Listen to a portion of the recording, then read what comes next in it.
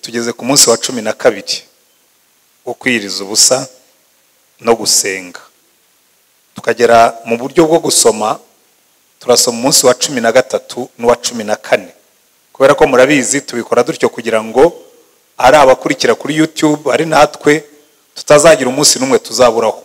Ko twifuza yuko izi nyigisho zose niturangiza tuzazikompilinga iki gitabo cyose tukaba tugifite nuko 40 yagenze n'abatarahabaye nyuma yaho bakajya basubirayo, kandi nushaka kwiyibutsa kajya asubira inyuma akavuga ati ariko ndashaka kwiyibutsa ya nyigisho ivuga ngo kuba inkora mutima y'Imana, ugasubirayo ukongera ukayumva. Hanyuma uyu munsi turareba inyigisho ebyiri, 13 kuramya kunezeza Imana. Nkuko nagiye mbasobanurira, abantu benshi hari n'ababimbajije rwose mu minsi ya mbere, kamwe ariko twari tuzi ko tugiye kwiga ubuzima bufite intego za zindi mbese zimbatura mu mugabo, tukumva uburyo umuntu atondeka ubuzima, uburyo umuntu akora za gahunda, uburyo umuntu yiha intego akazigeraho. Hanyuma ndavuga nise buriya mwarahushije, nushaka kumenya intego y'ubuzima bwawe ukanazigeraho, uzatangire ku ntego nyamukuru ariyo kumenya Imana, umenye uburyo unezeza Imana, kuko mu ntego dufite izo gukira n'inyongera. Mpora mbibasubiramo hano, nzongera mbisubiremo. Abantu benshi bifuza icyatuma bakira vuba, bakibagirwa yuko uburyo bwiza bwo gukira vuba no gushaka utanga ubukire. Sivyo? Nushaka gukira vuba uzashaka utanga ubukire, kuko Bibiliya yavuga ngo umugisha Imana itanga uzana ubukire kandi ntiyongereho n'umubabaro. Haleluya. Uburyo bwiza bwo gukira rero no kubanza tukumva ibi bintu byo kunezeza Imana, ukabinkora mutima y'Imana, ukagendana n'Imana, ukayinezeza. Hanyuma uyu munsi hari isomo rimwe nakunze cyane, jewe kubera ko sinemerewe gutanga komanteri ko mba ndimo gukora facilitation, ariko irya 14 tugiye kureba uburyo wanezeza Imana, kuramya kunezeza Imana. Ariko 14 iravuga ngo iyi Imana isa niri kure yawe, cyagihe usenga ukagira ngo yarazindutse, cyagihe ukomanga ikazimya. Sinzi niba wari wajya kurara ahantu badashaka kukwakira, ugakomanga wumvaga bavuga kugira ngo bakwereke ko batari ukwakire bakazimya. Hari igihe rero n'Imana ukomanga ukagira ngo yajimije. Bigenda bite iyo ukomanze Imana ikazimya? Wayiramya ute yajimije? Nibyo turi bw'igihe uyu mugoroba. Uyu munsi rero turasomerwa rwose na family ya Mike, Mugisha na Melissa. Uwase Mugisha ubwo agiye kuyatubura azagira 3, yari afite 2. Niwe utangira cyangwa ni Mike? Uyu nguyu utangiye kugira ngo bataza kwigora bababwira. Uyu yitwa Melissa Uwase Mugisha.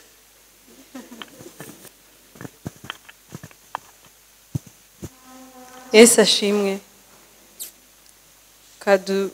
Dufatanye gusoma isomo rya 13 kuramya kunezeza Imana.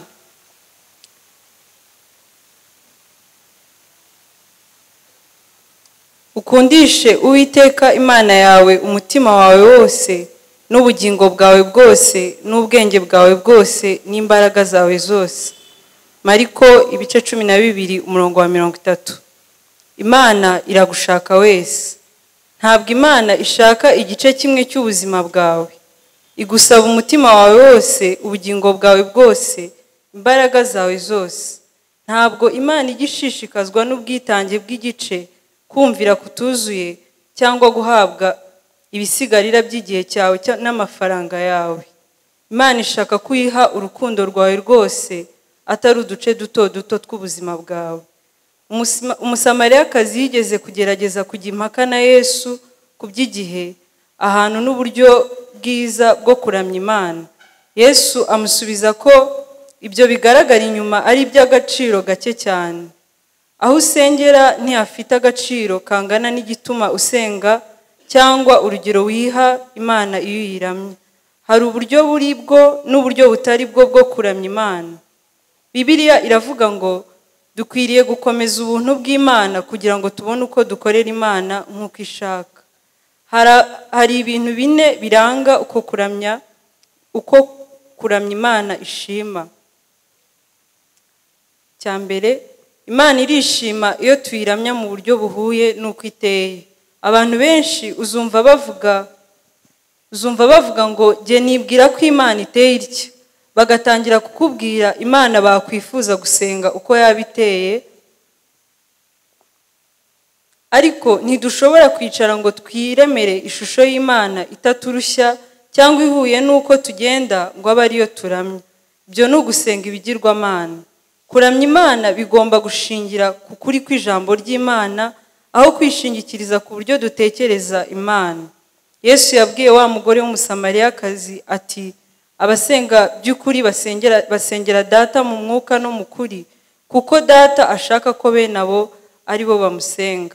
Gusenga mu kuri bivuga gusenga Imana nk'uko yatwihishuriye muri Bibiliya.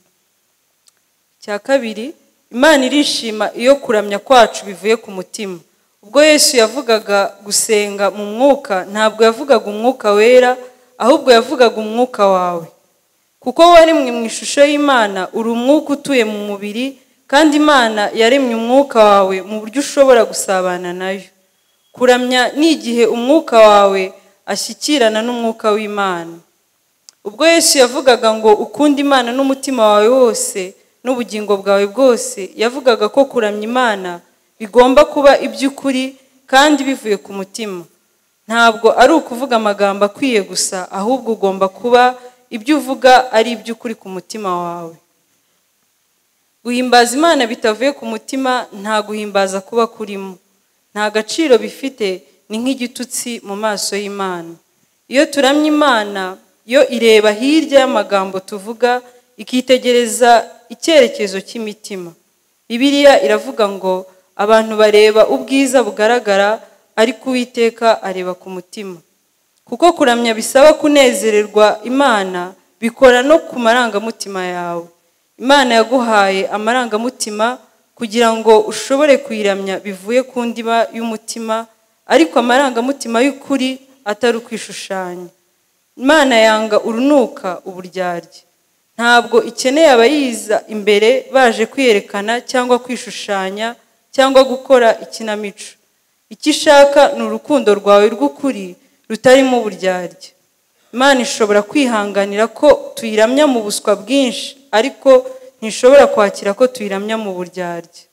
Birumvikana ko kuba ukora ibintu ubikuye ku mutima bidahagije, kuko ushobora kuba uri mu makosa kandi ubikuye ku mutima. Niyo mpamvu Imana isaba ko abayisenga babikora mu mwuka no mu kuri.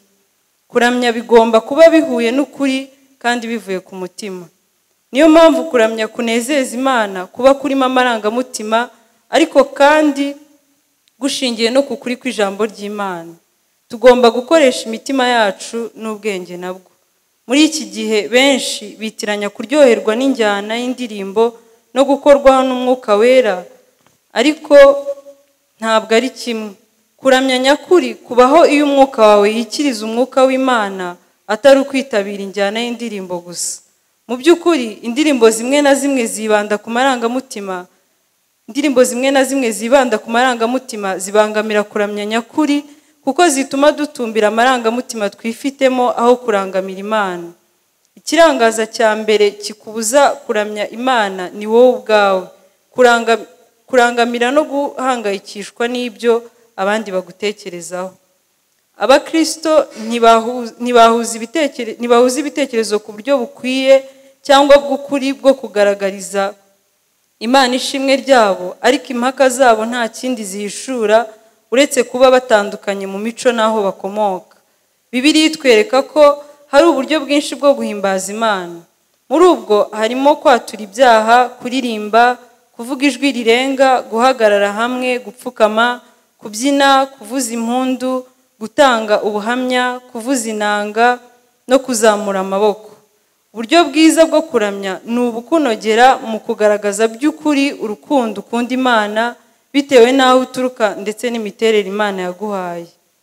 Inshuti yanjye yitwa Gary Thomas avuga ko yasanze abakristo benshi baraheze mu mfunganwa iyo bageze mu byo guhimbaza Imana, bigahinduka akamenyero katabanyura aho kugirana ubucuti bususurutse n'Imana, kandi byose bigaterwa n'uko bagerageza gukoresha uburyo bwo gusenga cyangwa bwo kuramya butajyanye n'uburyo bwihariye Imana yabaremye.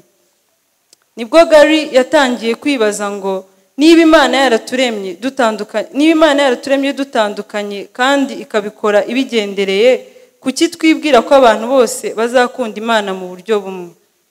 Uko yagendaga asoma ibitabo by'abanditsi bazwi b'abakristo kandi akaganira n'abakristo bakuze mu kwizera, Gary yaje gusanga abakristo baragiye bakoresha uburyo butandukanye bwo kwegera Imana kuva imyaka 2000 ubukristo bumaze ku isi. Bamwe bashimira Imana batembera, abandi biga, baririmba, basoma, babyina, bahanga, bakorera abandi, biherereye mu mutuzo, basabana n'abandi, cyangwa se bari mu bundi bwoko burenze 12 bw'imirimo. Mu gitabo cye Sacred Pathways, Gary avugamo uburyo 9 abantu begera Imana. Abakunda ibidukikije naturalists bunguka gukunda Imana iyo bari hanze, aho babona ubwiza bw'iby'Imana yaremye. Abakunda gukoresha umubiri wabo senses bakunda Imana bakoresheje uburyo bukora ku mibiri yabo, bityo bakishimira amateraniro yo kuramya asaba kureba, kuryoherwa mu kanwa, guhumurirwa, gukabakaba n'intoki atari bisaba kumva n'amatwi gusa. Abakunda ibya gakondo traditionalists begera Imana bakoresheje imihango, amasengesho yanditse, ibishushanyo na gahunda zidahinduka. Abakunda kwifata ascetics bahitamo kwegera bigira ahiherereye kandi mu buzima buciye bugufi. Abanyamirimo activists bakunda Imana bahangana n'ibibi, barwanya akarengane, bakora ngo isi ihinduke nziza. Abanyampuhwe caregivers bakunda Imana, bakunda abandi, bakita ku bukene bwabo. Abizihizi enthusiasts bakunda Imana bakora imyidagaduro. Abashengerera contemplatives bakunda Imana bayishengerera. Abanyabwonko intellectuals bakunda Imana biciye mu kwiga n'ubwenge bwabo. Nta buryo na bumwe bwo kuramya no gukunda Imana uzasanga bunogeye abantu bose. Hari ikintu kimwe gusa kidashidikanywa, ntabwo ushobora guhesha Imana icyubahiro ugerageza kuba uwitakugize we. Imana ishaka ko uba wowe. Dore ab'Imana data irimo gushakisha nabaza imbere yayo kwiramya uko bari, nta gukabya kandi nta kwifata uko batari.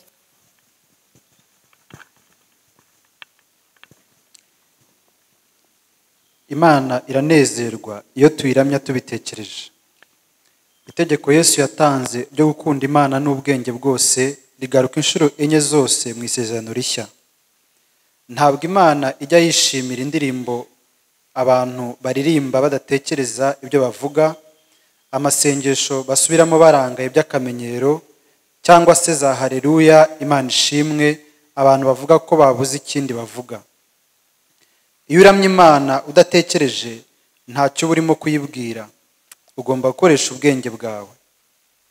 Bene uko gusenga kudatekereza Yesu yakwise gusubira mu magambo y'ubusa, n'amagambo yo muri Bibiliya ashobora guhinduka akamenyero iyo akoreshejwe kenshi, akamenyerwa abantu babe bagitekereza ku byo bavuga. Biroroha cyane gusenga Imana ukoresheje bene ayo magambo amenyerewe, aho kwivuna ushaka uburyo bushya n'amagambo mashya byo kubahisha Imana. Niyo mpamvu nkugira inama yo kujya usoma Bibiliya mu buryo butandukanye.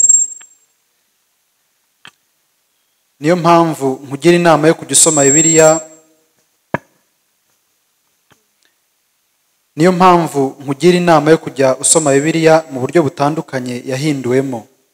Bizagufasha kwagura amagambo ukoresha mu kuramya Imana. Uzagerageza guhimbaza Imana ukoresha amagambo nka ushimwe, haleluya, warakoze cyangwa amina. Aho kuvuga ngo tuje kuguhimbaza, ushake amagambo mashya avuga kimwe nabyo, nko kugutangarira, kukubaha, kuguha agaciro kawe, kugupfukamira, kuguha icyubahiro, kukuvuga neza. Mugerageze no gushyiraho ibisobanuro. Umuntu aje akakwegera akakubwira inshuro 10 ngo ndagushima, watangira kwibaza ngo ese uranshimira iki?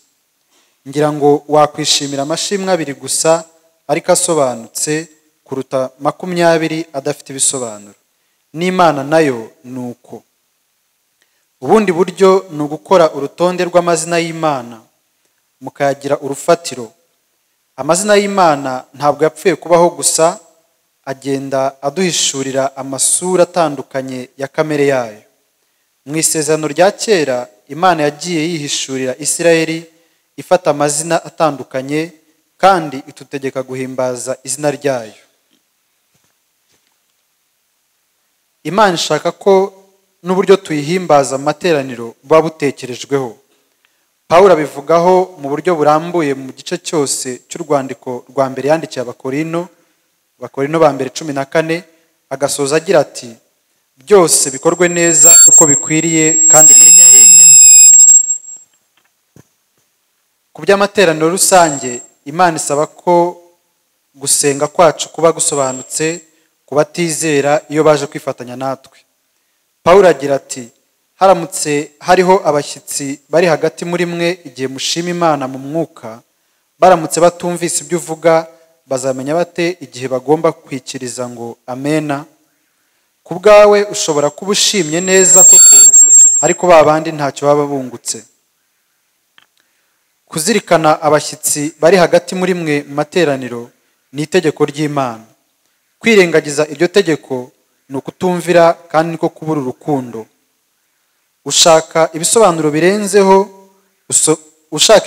birenzeho, usome igice cyitwa Worship can be a witness. Kuramya bishobora kuba ubuhamya, mu kindi gitabo nanditse cyitwa The Purpose Driven Church, itorero rifite intego. Ikindi,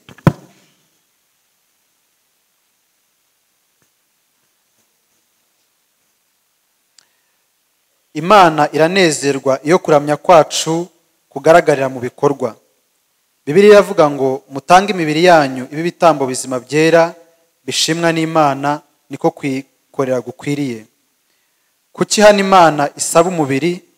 Kuki itavuga ngo mutange umwuka? Kuko udafite umubiri ntacyo ushobora gukora hano ku isi.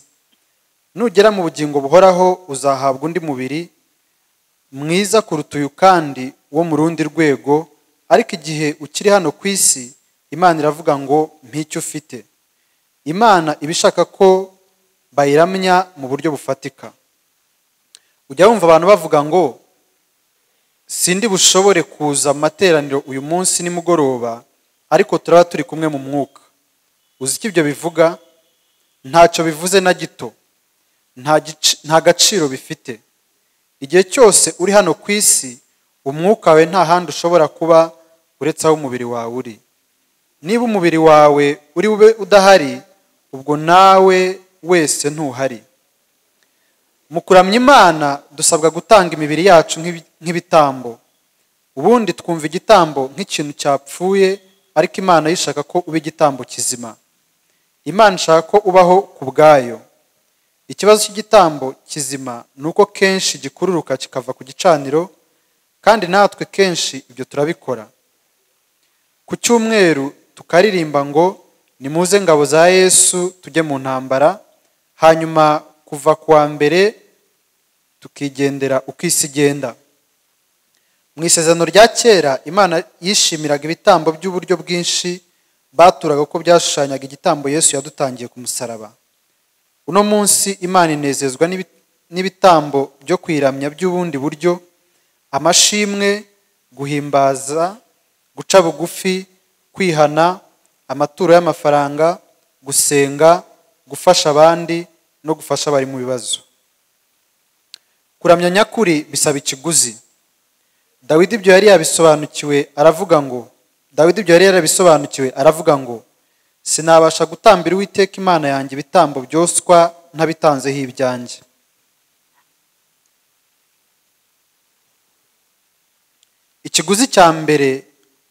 ikiguzi cya mbere kuramya Imana bidusaba ni ukwiyambura kwirebaho. Ntushobora gushyira Imana hejuru ngo nawe ujye hejuru. Nturamya Imana ugamije ko abandi bakubona cyangwa ngo winezeze. Ugomba kureka kwitumbira wowe ubwawe. Ubwo Yesu yavugaga ngo ukunda Imana n'imbaraga zawe zose, yagaragaje ko kuramya Imana bisaba umwete n'imbaraga. Hari ubwo biba bikubangamiye cyangwa bitakoroheye, kandi rimwe na rimwe ubikora kuko ari icyemezo wafashe ukemera kuba igitambo. Kuramya kutarimo umurego ni ibintu bitajyanye. Iyo uhimbaje Imana niyo wumvaga bitakurimo, iyo uvuye mu gitanda ukaramya Imana nubwo wari unaniwe, cyangwa iyo witangiye gufasha abandi nubwo wumvaga urushye, uba urimo guha Imana igitambo cyo kwiramya. Ibyo binezeza Imana. Matt Redman, umuririmbyi uyobora abaramya mu rusengero rumwe mu Bwongereza, avuga ukuntu pasitori wabo yabigishije kuramya nyakuri icyo ari cyo.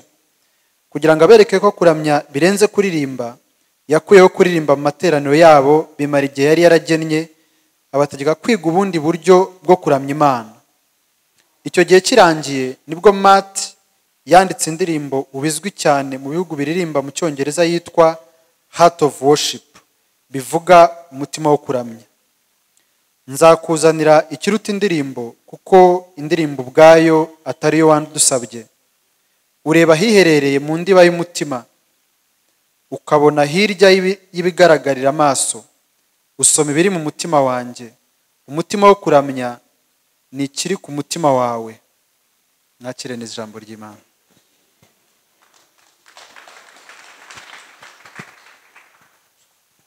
Umutima wo kuramya ni ikiri ku mutima wawe. Amen. Uyu munsi ndagira ngo dukore ibintu differently. Iki gice kubera ko twagitinzeho cyane, gifite ibindi bisa nacyo, ndagira ngo dufate ibitekerezo by'ingenzi byacyo, sibyo? Hanyuma dufate icya 14, noneho abaza gutanga intervention baze turangije. Muraza kubona impamvu, ariko dusigarane ibingibi mu bitekerezo by'ingenzi mu minota mikeya ngiye kwiha. Icya mbere tugomba gusigarana muri iki gice, ntabwo Imana ishaka igice kimwe cy'ubuzima bwawe. So niba Imana ivuze ngo mutange imibiri yanyu, wivuga ngo uzaba uri hamwe n'abandi mu mwuka, kuko ubwo uzaba wagiye niho umwuka wawe uzaba wagiye, sivyo? Ikindi cya kabiri kiva kuri icyo, kiva mu kiganiro Yesu yagiranye n'umusamariyakazi, aravuga ngo aho usengera ntihafite agaciro kangana n'igituma usenga cyangwa urugero wiha Imana iyo uyiramya. Usanga kenshi tujya impaka yaho dusengera, ngo ngewe nsengera mu barokore, ngewe biranansetsa. Kwibaza se usengera, ntabwo aho hantu habaho. Abo mu matorero y'abarokore bari hano rwose mu mbabarire nimvuga gutyo. Umuntu yambwiye ngo nsengera mu barokore, namubwira nicyo ni ikinyoma. Nta torero ry'abarokore gusa ribaho. Rinabayeho ntiryaba rikiri itorero. Aho usengera ntihafite agaciro kangana n'igituma usenga cyangwa urugero wiha Imana iyo uyiramya, sibyo? Hanyuma ibintu bine batubwira ugomba kwitaho iyo uramya Imana, mwabibonye sindi bubisubiremo. Abafite ibitabo bigiye byanditse mu nyuguti nini, ariko wenda reka mbisubiremo kuko harimo bamwe baba batabifite. Cyambere bakubwira ngo Imana irishima iyo tuyiramya mu buryo buhuye nuko iteye. Kuramya Imana kwacu kugomba gushingira kuri kamere y'Imana. Imana yera, Imana ikiranuka, Imana y'imbaraga, Imana y'ubutware, Imana y'ubushobozi. Kuramya Imana kwacu akenshi kuva muri uko kumenya Imana uko iteye. Icya kabiri, Imana irishima iyo kuramya kwacu bivuye ku mutima. Hari akantu nakunze cyane bavuga ngo niyo twaramya Imana, ngo hari ibintu Imana idashobora kwihanganira. Ishobora kwihanganira kuramya kuri mu buswa, ariko ntishobora kwihanganira kuramya kuri mu buryarya. Cyo uvuga ibikuvuye ku mutima, sibyo? Hanyuma ikindi icyo ngicyo tukivuyeho. Cya gatatu kindi tugomba kwitaho iyo turamya Imana kinezeza. Imana iranezerwa cyane iyo tuyiramya tubitekerejeho, kuko iyo uramya Imana ubitekerejeho, iki cyo ndagira ngo bizanatubere n'ikintu gikomeye. Hari igihe abantu baririmba bakadodora indirimbo, ariko ukaba wakoresha ikizamini ukavuga ariko iriya ndirimbo mwaririmbaga ivuga ibiki? Muzabibona abantu bahindurwa n'indirimbo nibo bake, n'abaziririmba ubwabo. Kubera iki? Baramya Imana batabitekerejeho. Nuririmba indirimbo ujye ureka ikwinjiremo, uyumve, uyitekerezeho, uyuze, hanyuma bivemo kuramya kukuri, sibyo? Ariko hano aravuga ngo ntabwo Imana ijya yishimira indirimbo abantu baririmba badatekereza ibyo bavuga, amasengesho basubiramo barangaye by'akamenyero. Ahaho rwose abantu tugira ibitabo by'amasengesho, Mana y'ijuru n'isi, abantu b'abagatolika bari hagati muri twebwe. Jyewe reka mbibibwire kuko jyewe narabikoze kenshi. Namaze imyaka 7 mu seminari, buri munsi twavugaga ishapuri, kandi buri muntu yagiraga igihe cyo gutera ishapuri. Ariko ndakubwiza ukuri, hari igihe twajyaga muri chapeli tugiye gusenga, ukajya utera ishapure kandi urimo koroviza note, ukaba wazanye note wazanditse ku dupapuro, ndakuramutsa Mariya, hanyuma ubwo abandi igihe barimo kuvuga ukaba urimo kumemoriza nkaho ibihugu bigize Aziya yose ubukungu bwabyo cyo bushingiyeho, wakumva barangije ndakuramutsa Mariya.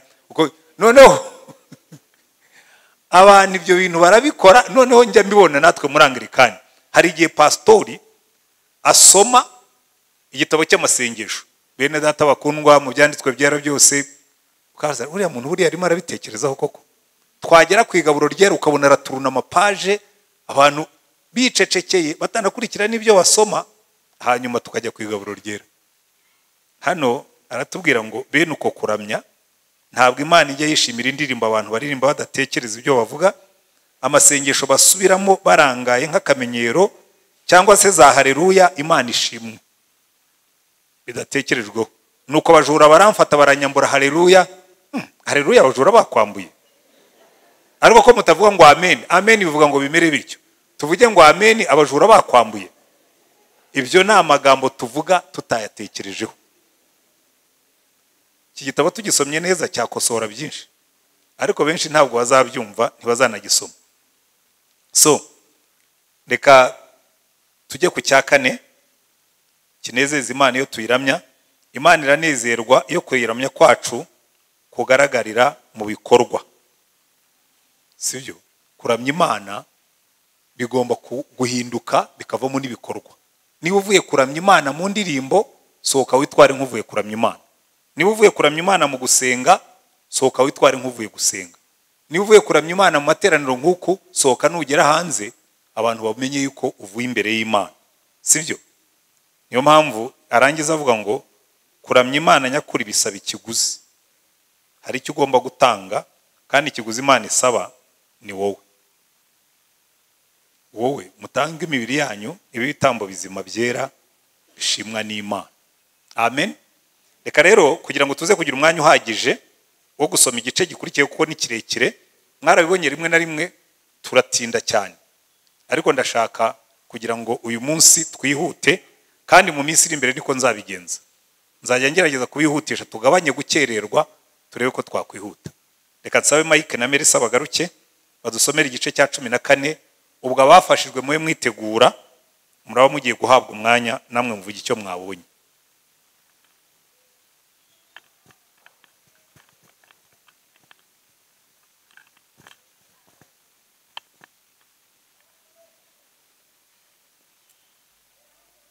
Iyo Imana isa n'iri kure yawe, Uwiteka yimye amaso ubwoko bwe, ariko ndamwiringira kandi nzajya mutegereza.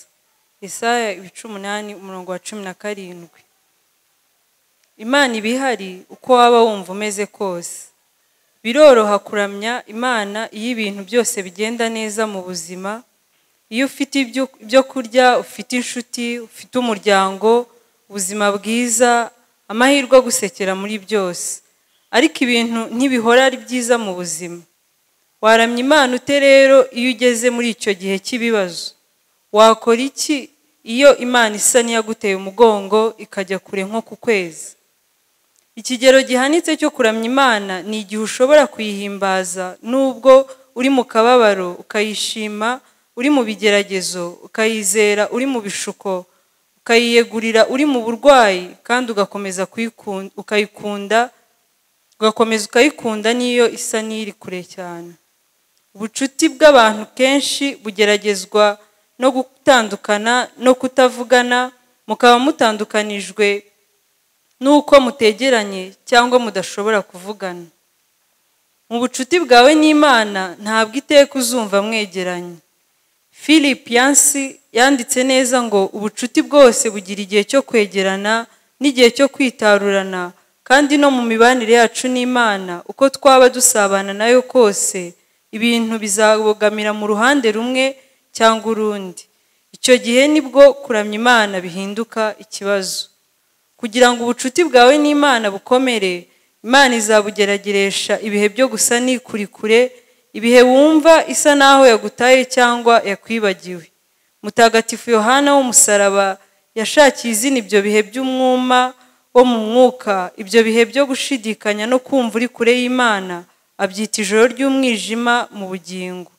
Uwitwa Henry Nouwen we yabyise kwigishwa n'Imana ikurikure, abandi babyise ubukonje bw'umutima. Ukuyeho Yesu, Dawidi agaragara nk'uwa mbere wagiranaga ubusabane bwa hafi n'Imana. Imana yaramwishimiraga ikageza aho imwita umuntu uhuye n'uko umutima wanjye ushaka. Ariko inshuro nyinshi tubona Dawidi yitotombera ko Imana isa n'imuri kure, nk'aho agira ati, Uwiteka ni iki kiguhagaritse kure? Ni iki gitumye wihisha mu bihe nari ngukeneye cyane? Ahandi agira ati, Mana yanjye, Mana yanjye, ni iki kikundekesheje? Ni iki gituma ujya kure yanjye? Ni iki gituma wirengagiza ijwi ryo gutabaza kwanjye? Ni iki cyatumye untakure? Mu by'ukuri ntabwo Imana yabaga yataye Dawidi, kandi nawe ntabwo ijya ikureka. Inshuro nyinshi yasezeranije ngo sinzagusiga, sinzaguhana. Ariko ntabwo Imana yigeze isezeranya ngo iteka ryose uzumva nkuri hafi. Mu by'ukuri Imana ubwayo yiyemerera ko hari ubwo iduhisha mu maso hayo. Hari igihe mu buzima bwawe Imana imera nka dizata, umusirikare watorotse urugamba. Floyd McClung abivuga muri aya magambo ngo, urabyuka igitondo kimwe ugasanga ibyo wibwira mu bugingo byose byayoyotse, ugasenga ariko ntihagire ikiba, ukirukana Satani ariko ntibigire icyo bihindura, ugakora imyitozo yose yo mu bugingo yakugaruramo imbaraga, ugasaba inshuti zawe zikagusengera, ukatura ibyaha byose ushobora kwibuka, ndetse ukegera abo wumva warahemukiye bose ukabasaba imbabazi, ukiyiriza ubusa ugasenga ariko ashwi ntihagire ikivamo, ugatangira kwibaza igihe icyo gihu cyo mu bugingo kizamara. Ese ni iminsi? Ese ni ibyumweru? Ese ni amezi? Ese ahubwo kizagira iherezo? Ugasenga ariko ukumva amasengesho yawe ameze nk'ayikubita ku gisenge cy'inzu akakugarukira. Wamara kwiheba ugatangira kuvuga ngo, ese ni iki kitagenda mu buzima bwanjye? Mu by'ukuri si uko haba hari ikitagenda, ni igeragezwa risanzwe rituma ubucuti bwawe n'Imana bukura. Buri mukristo abinyuramo nibura rimwe mu buzima, ubusanzwe bikaba kenshi. Bica intege kandi bigakura umutima, ariko bigira akamaro gakomeye mu guteza imbere kwizera kwawe. Kubisobanukirwa nibyo byahaye Yobu ibyiringiro ubwo atashoboraga kumva Imana imuri hafi. Nibwo yavuze ati, iyo ngiye iburasirazuba ntihari, najya iburengerazuba sinyihabone, sinyibona mu majyaruguru kuko iranyihishe, nahindukira amajyepfo naho sinshobore kuyibona. Ariko yo izi nzira anyuramo, nimara kungerageza nk'izahabu mu muriro, nzavamo ntunganye. Iyo Imana isa n'iri kure yawe, ushobora kwibwira ko ikurakariye cyangwa irimo kugukosora kubera icyaha waba wakoze. Nibyo koko icyaha cyica ubusabane bwiza n'Imana.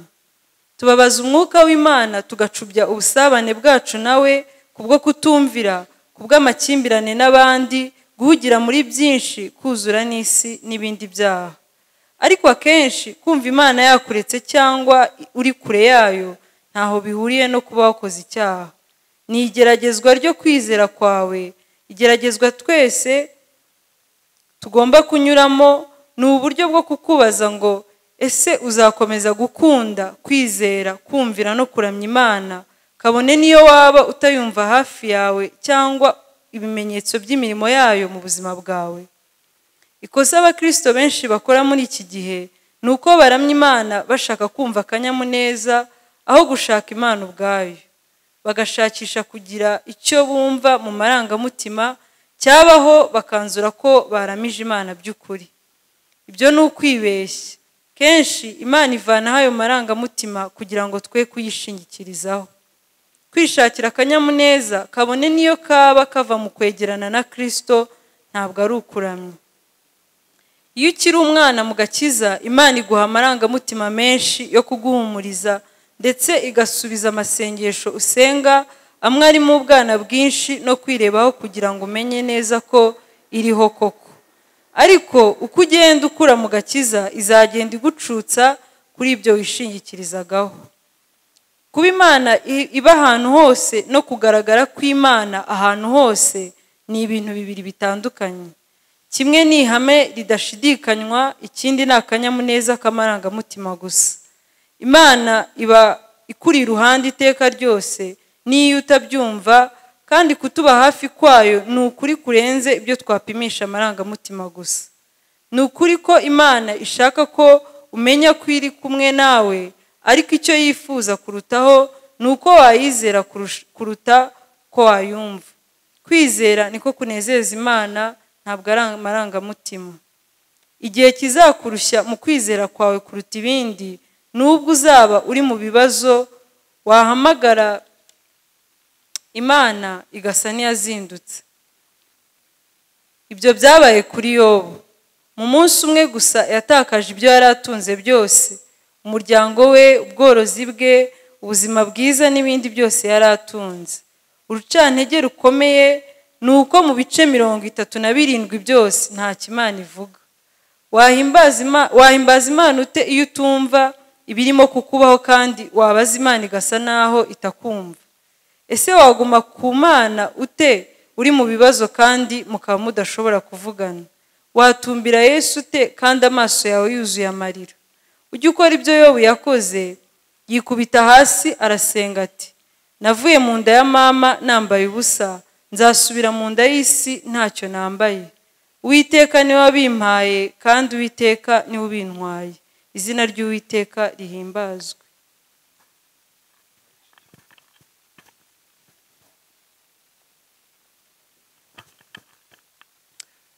Werurire Imana uyibwire uko wumva umeze. Usuke umutima wawe imbere y'Imana. Uture umutwaro wose wumva ufite ku mutima. Yobu nibyo yakoze ubwo yavugaga ati, sinshobora kwiyumanganya, mfite umujinya kandi umutima wanjye urashaririwe. Ngomba kuvuga sinabasha guceceka. Igihe Imana yasaga n'iri kure cyane, nibwo yatereye hejuru ati, icyangarura nk'uko nari meze mu bukwerere bwanjye, ubwo ubucuti bw'Imana bwambikaga imigisha urugo rwanjye. Imana ifite ubushobozi bwo guhangana no gushidikanya kwawe, umujinya, ubwoba, umubabaro, kudasobanukirwa n'ibibazo byose wabaza. Ese aho wari uzi ko kwaturira Imana kwiheba kwawe bishobora kuba ikimenyetso cyo kuyizera? Dawidi yizeye Imana, ariko ageze mu gihe cyo kwiheba aravuga ati, nari nizeye ubwo navugaga nti birandangiranye. Ibi bishobora kumvikana nko kwivuguruza ngo nizeye Imana ariko ngo ibyanjye biracitse. Kuvugisha ukuri kwa Dawidi ni ikimenyetso cyo kwizera gukomeye. Icya mbere yizeye Imana.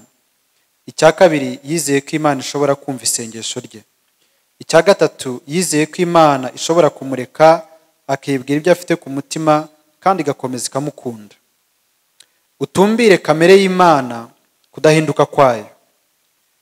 uko ibintu byaba bimeze kose n'uko waba wumva umeze kose, wihambire kuri kamere idahinduka y'Imana. Ukomeze wibutse ibyo uzi bidahinduka ku Mana. Ni nziza, irankunda, iri kumwe nanjye, izi ibyo ndimo gucamo, inyitaho, kandi ifite umugambi mwiza ku buzima bwanjye. V. Raymond Edman yaravuze ngo, nugera mu mwijima ntuzashidikanye ko iby'Imana yakubwiye ku manywa y'ihangu, ntuzashidikanye iby'Imana yakubwiye ku manywa y'ihangu. Ubwo ibya Yobu byacikaga kandi Imana igasa n'incecetse, Yobu yakomeje kubona impamvu zo gushima Imana, yuko ari nziza kandi ikaba igira urukundo, yuko ishobora byose, yuko ibona buri kintu cy'ubuzima bwanjye, yuko igenga byose, yuko ifite umugambi ku buzima bwanjye, yuko izankiza. Wizere ko Imana isohoza amasezerano yayo. Igihe cy'umwuma wo mu mwuka, ujye utegereza wihanganye, wishingikirije ku masezerano y'Imana, utitaye ku marangamutima yawe, kandi wibuke ko irimo kukujyana ku rugero rusumbyeho rwo gukura. N'ubusanzwe ubucuti bushingiye ku marangamutima gusa buba budafite imizi. Niyo mpamvu udakwiriye guhangayikishwa n'ibibazo. Ibyo unyuramo byose ntibishobora guhindura kamere y'Imana. Ubuntu bw'Imana buracyafite imbaraga kandi iracyari mu ruhande rwawe, kabone n'iyo utabyumva. Mu gihe nta kintu na kimwe cyashoboraga kumwemeza ko Imana iri kumwe nawe, Yobu yishingikirije ku ijambo ry'Imana. Nibwo yavuze ati, ntabwo nasubiye inyuma ngo mve mu mategeko yategetse, ndetse amagambo yo mu kanwa kayo yambereye ubutunzi bundutira ibyo kurya binkwiriye. Uko kwizera ijambo ry'Imana ko kwatumye Yobu akomeza kwizera Imana, ayinambaho nubwo nta kintu na kimwe cyamushyigikiraga. Kwizera kwe ntikwacogojwe n'ububabare, maze aravuga ati, naho yanyica ntacyo napfa nkiyiringira. Iyo wumva Imana yagutaye nyamara ugakomeza kuyizera wirengagije amarangamutima yawe, uba ugeze ku kigero gihanitse cyo kuyiramya. Wibuke iby'Imana yagukoreye mu bihe byashize. Niyo nta kindi Imana yaba yarakoze mu buzima bwawe, nabwo yaba igikuye amashimwe yawe ubuzima bwose kubw'ibyo Yesu yagukoreye ku musaraba. Umwana w'Imana yapfuye ku bwawe. Iyo niyo mpamvu iruta izindi yo kuramya Imana. Ikibabaje ni uko kenshi twiyibagiza uburyo bwinshi bw'agashinyaguro Kristo yihanganiye igihe Imana yamutangaga ngo abe igitambo ku bwacu. Akamenyero kabyara ukwirara. Uretse no kubambwa umwana w'Imana yabanje kwambika ubusa, arakubitwa kugeza igihe atari agifite ishusho y'umuntu, akubitwa ibiboko, arasekwa, arashinyagurirwa, bamwambika ikamba ry'amahwa, bamucira amacandwe bamusuzuguye. Yahemuwe kandi ashinyagurirwa n'abantu batagira imbabazi, agirirwa ibirenze ibyo bagirira inyamaswa. Ageze hafi aho atacyumva kubera kuva amaraso menshi, bamuhatira kwikorera umusaraba uremereye, awuzamukana umusozi, bawumubambaho, baramureka ngo apfe buhoro buhoro urupfu rw'urubozo rwo ku musaraba. Igihe amaraso yagendaga amushiramo, abashinyaguzi bari munsi y'umusaraba bamurebera bamutuka, bishimira umubabaro we, bawugira urwenya, ndetse bamuhinyuza ko yiyise Imana. Icyakurikiyeho ni uko ubwo Yesu yishyiragaho ibyaha by'abari mu isi n'urubanza rwabyo, Imana arebye hirya imwima amaso kubw'icyo giteye isoni, maze Yesu avuga ijwi rirenga ry'ubwigunge ati, Mana yanjye, Mana yanjye, ni iki kikundekesheje? Yesu yashoboraga kwikiza, ariko iyo bikora ntiyari kuba akigukijije.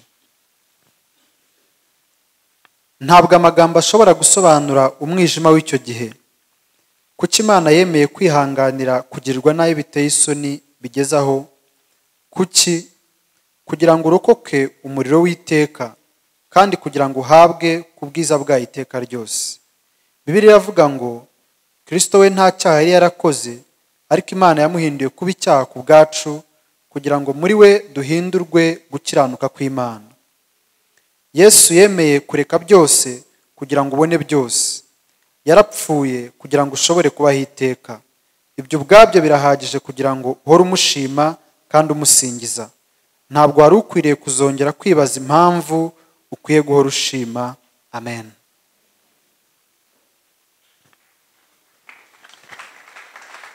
Amen. Mwanya noneho ni uwanyu. Abantu bumva rwose bavuga ati uyu munsi hari ahantu Imana inshimye.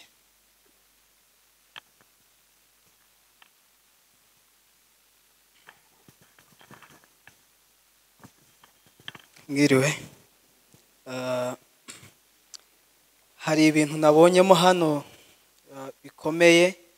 Ndahera mu gice twabanjemo ejo hashize cya 12, ariko nkihuze n'ikindi nabonye muri iki gice cya 13. Njye mfite igitabo cy'icyongereza kuri page ya 97 bifite haravuga ngo what does God care about most. Hano batubwira ngo ikimana ni ikimana yitaho kurusha ibindi byose. Avugamo ibintu bibiri byari bikomotse ko kiriya gice twemo dusoma cyavuga ngo kubaka ubushuti n'Imana. Hanyuma hajya aho bavuga ngo ukwiye kujya ku kigero cyaho wita ku by'Imana yitaho ukababazwa n'iby'Imana ibabazwa nabyo. Hanyuma ahangaha baratubaza ngo none ngo nibiki Imana yitaho kurusha ibindi. Banjije bavugamo ibintu bibiri. Bavuga ngo ejo ntabwo twabigarutse ariko babivuzeho, bavuga ngo icyambere ngo Imana yita cyane kuba Yesu yaracunguye abantu ku rupfu rwa Yesu. Ngo icya kabiri Imana yitaho ngo ni ukubona ngo abo Yesu yacunguye cyangwa abizera ngo babwiriye inkuru nziza abandi batari bamenye iyo nkuru nziza. Byantangaje ukuntu muri iki gice noneho cya 13 babigarutseho. Kuri iyi ngiyi bavuga ngo ivuga ngo kuramya gushimisha Imana. Bongeye bagaruka kuri iki kintu mu buryo bukomeye, uretse ko mu gitabo cy'Ikinyarwanda ho bavuga ngo igihe muteranye ngo kuramya kwanyu kujye kuba gusobanutse, ngo kubera ko ngo hari igihe ngo hari umushyitsi waje muri mwebwe. Ariko Bibiliya nako iki gitabo cy'icyongereza cyo kiravuga ngo ni umuntu utizera, umuntu utarakizwa, umuntu utizera ngo naba yateraniye muri mwebwe. Ko bavuga ngo related to this, God insists that our worship services must be understandable to unbelievers, ku bantu batari bizera. Ngo nimba bateraniye muri mwebwe ngo kuramya kwanyu kujye kuba gusobanutse, ngo kugira ngo ahari nabo ibyaye byose bakizwa. Kubera iki hano yamavango uyu mwavango iyo mukoze ibyo ngibyo ngo Imana irishima. Iyo kuramya kwanyu gusobanutse ku buryo n'abantu badakijijwe bari muri ayo materaniro bashobora kugira ikintu bumva ngo bishimisha Imana, ngo nabyo ni ukuramya. Byongeye kungaho cyane ko ari ikintu gikomeye ngira ngo nk'abizera dukwiye kwitaho. Ko mu materaniro yacu hashobora kuba harimo abantu batizera, worship yacu ikagiba isobanutse ku buryo n'umuntu wicaye mwaha ashobora gusobanukirwa ibintu turimo. Kuko hari igihe tuba duteranye ukumva turimo tuvuga mu ndimi, twasenga mu ndimi, cyangwa twakoresha andi magambo umuntu utizera umwanga adashobora kumva. Ibyo ari byo byose nawe akaba yakirwa. Ariko ikirenze aha ngaha bavuga ngo ni itegeko ry'Imana, ngo kubikora ni itegeko ry'Imana. Ikindi cyanyuma sorezaho na ngaha hanyuma soreje kuri iyi lesson ya 14 avuga ngo niyo waba ugeze ahantu wumva nta yindi mpamvu ufite yo gushimira Imana, ngo ufite impamvu ikomeye cyane yo gushimira Imana kuko Yesu yatanze Yesu Kristo. kuko imana yatanze Yesu Kristo agapfira ibyaha byawe. Iyo mpamvu ihoraho, nta kintu gishobora kuyihindura, ngo kandi ngo niyo mpamvu ikomeye kuruta izindi mpamvu zose. Byongeye kunsubizamo imbaraga, kandi na biriya bibanje byongeye kunyibutsa cyane kuri jyewe, ariko njya ntekereza ko n'itorero ari ibintu bitwibutsa ko ibintu Imana yitaho kurusha ibindi ari uko Yesu yapfiriye abanyabyaha, kandi ari uko abona abamaze gusobanukirwa ubuntu babwiriza abandi iyo nkuru nziza. Uba ugeze ku kigero cyo kwita ku byo Imana yitaho, ukababazwa n'ibyo ibabazwa nabyo, ugashimishwa n'ibiyishimisha. Yego, kumva undi.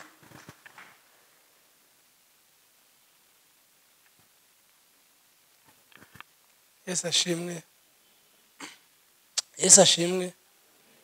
Yitwa Mugisha Jackson, ndi umuramyi, nsengera aha ngaha, ariko rino jambo twize njye natsinzwe.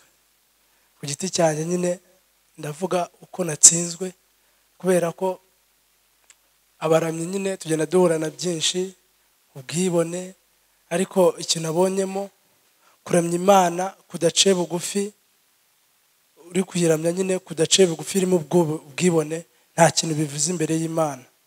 Ahubwo Imana igira gute ibikubonamo nyine ko byo gukora nta gaciro bifite.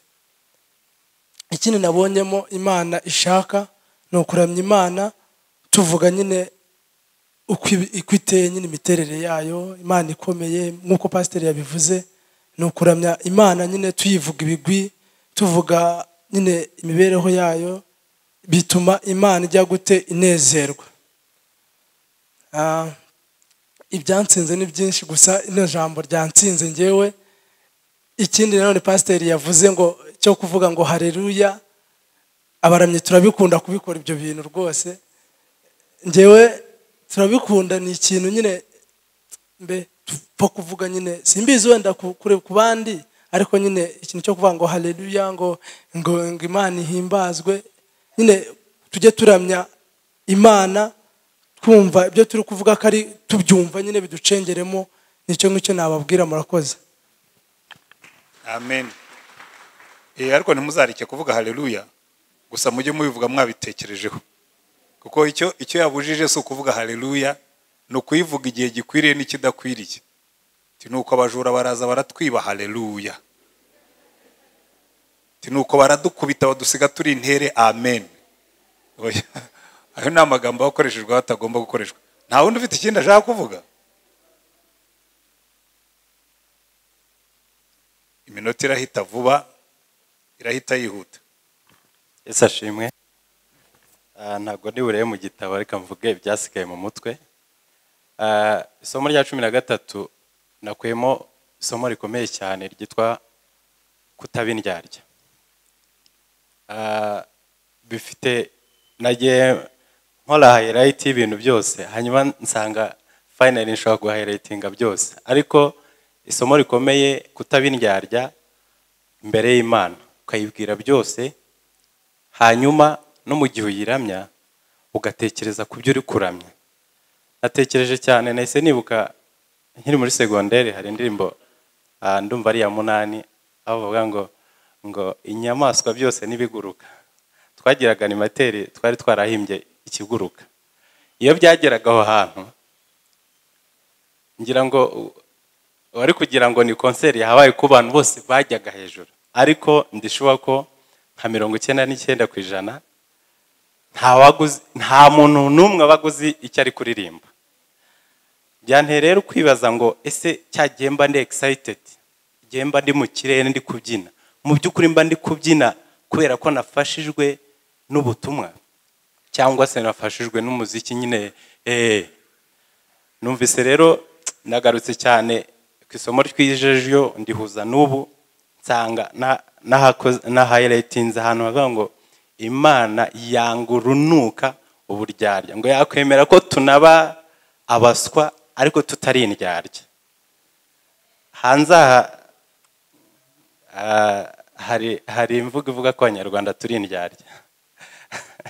Simbizi, ariko byankoze ku mutima cyane, numva ko dukwiye kutaba indyarya byongeye by'umwihariko imbere y'Imana. Hanyuma isomo rya 14 nakuyemo message ikomeye cyane yitwa kwizera.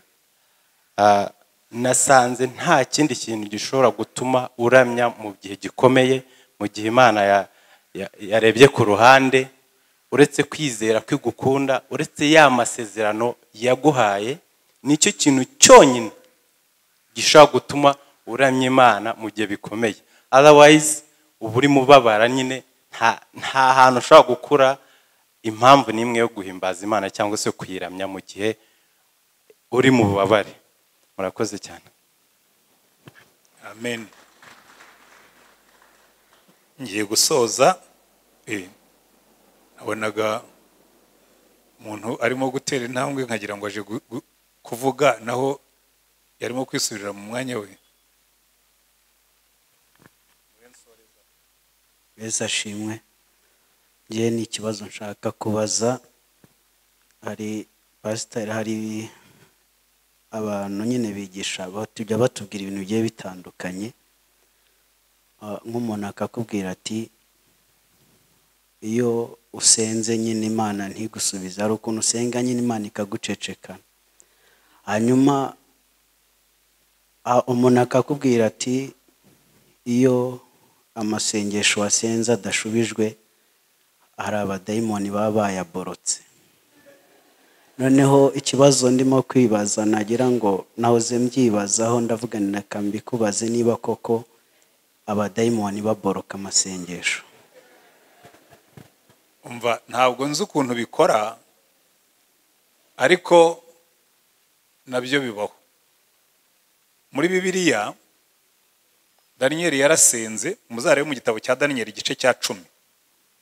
Noneho ku munsi wa 21 Gaburiyeli araza mugira aramuga ati Daniyeli ukundwa, ugitangira gusenga Imana yarakumvise. Ariko maze iki gihe cyose umwami umutware w'ubwami bw'Ubuperesi, kuko ntabwo yavuze ngo ni umwami w'Ubuperesi, oya, umutware w'ubwami bw'Ubuperesi ngo ambuza kuza, ngo kugeza igihe Mikayeli wa marayika ukomeye yaje kuntabara. Bikubwira ngo sinzi ukuntu Satani abigenza, sinzi ukuntu, ariko undashatse wabyumva. Hari igihe utangira gusenga, hano Rick Warren yabivuze neza, aravuga ngo buriya ibigeragezo byacu ngo ni ishuri ryo kugira ngo kwizera kwacu gukuri. Ngo uyu muntu akiri mutoya mu gakiza, ngo urasenga Imana igahita isubiza, ndetse amarangamutima yawe agasubizwa, ngo ariko kugenda ukura igatinda kugusubiza. Ngewe mbonamo ibintu bibiri kandi bihuye n'ibi byo kuramya. Ikintu cya mbere, gutinda gusubiza kw'Imana si uko bitatwumvise, ahubwo hari igihe ivuga ngo ya reka ne kumurera abajeyi, reka abanze yige kunyizera even when the going gets tough, ni ibintu bitarimo kugenda nk'uko wabishaka. Kubera iki?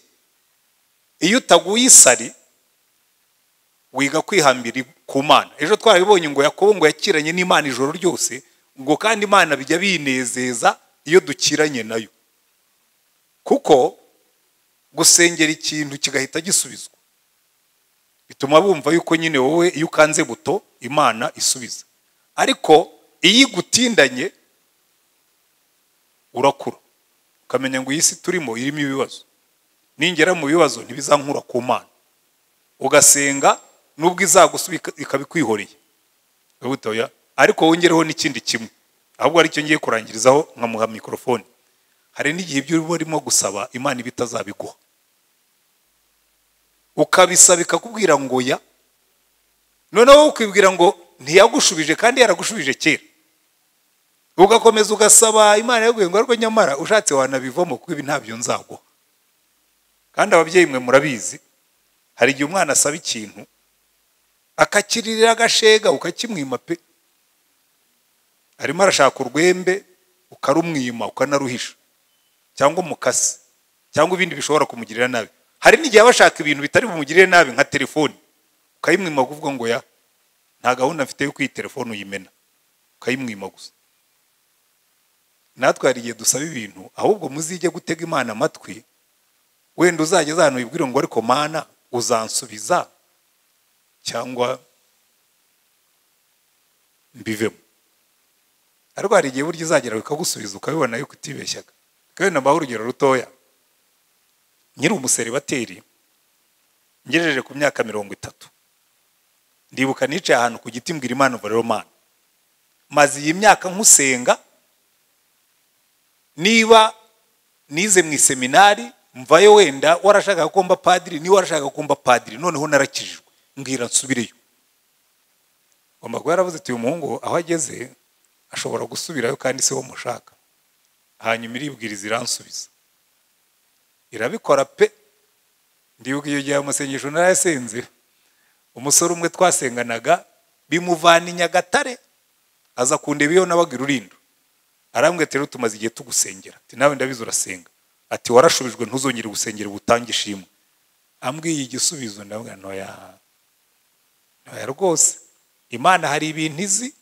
Jewe nayisabye umugore ndusha imyaka 4, uwo nguwo mbwira ndamurusha myinshi.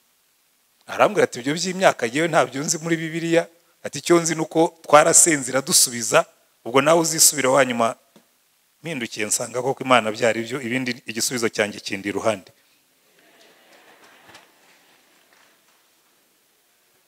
Amen. Yesu ashimwe cyane. Nigeze ubushize naje hano nje kubaza ikibazo, ariko nje gutanga icyo nkuye byibura muri iki gitabo cyangwa ubutumwa bwatambutse. Biragoye ko ndenza ku byo pastor yahoze avuga cyangwa ibyo atubwiye, ariko icyo nshaka kuvuga, abantu benshi uburyo twizera Imana n'uburyo tuyisenga dusa nkaho dutanga ruswa. Turasenga Imana kugira ngo mbone akazi, kugira mbone ibyo kurya, kugira mbone visa, kugira ngo mbone bya bindi byose buri muntu wese akeneye. Kugera naho tugera iyo utabibonye hari n'ababivamo bakavuga ngo ariko iyo Imana yanyu ya Mana mwavugaga kubera iki? Ariko Imana si igikeneye. Mu busanzwe Imana ni urukundo, iradukunda kuko itanadukunze nta bindi biremwa ku isi bifite ubwenge nkatwe yakunda, kandi natwe yiremeye, naturemye mu ishusho ryayo. Ariko ikeneye ko tuyiramya mu kuyizera nk'uko ari Imana gusa, kandi tukayiramya kuko turiho. Sino twaba tugenda buri muntu wese njya ntanga urugero njyewe kugira ngo nizere Imana bitewe n'amateka yanjye cyangwa uburyo ubuzima umuntu acamo. Hari aho nageze, hari n'imyaka ya adolescence aho umuntu aba yibaza ibibazo byinshi cyane, ariko nkangiraho ntanga igisubizo cya conclusion ivuga ngo Imana ntayo, yiza kuba ihari ntabwo byari kugenda gutya bitewe n'ibyanjye. Nawe hari uwo ari we wese hano afite ibyo yavuga nkawe nyine, ariko naje kubona ubwiza bw'Imana. Igitangaje kugira nemere gukora kw'Imana, nanjye nabaye Toma, nemejwe n'ibitangaza. Hari nko mu 2009 cyangwa n'umunani, ntabwo nibuka neza, niga muri kaminuza i Butare, uriya padiri bita Obard. Bitewe nabonye igitangaza kibaye, aho umuntu akira nta kindi kintu kiba. Ndavuga ariko ibyo ari byo byose, uyu muntu niyo yaba adafite imbaraga z'Imana, Imana irahari, kubera yuko ubwo ku ruhande rw'ibyi hari ibindi, bitewe no kwizera kwa buri umwe wese. Iyo bigiye mu bijyanye n'amadini, mu madini ntagombamo cyane, njye nsenga Imana nk'Imana, ni nayo pozisiyo yanjye. Ntago ndeba, kandi koko kuri ni kumwe, nta dini rizajya mu ijuru cyangwa ari we wese ufite ikindi kintu yitwaje.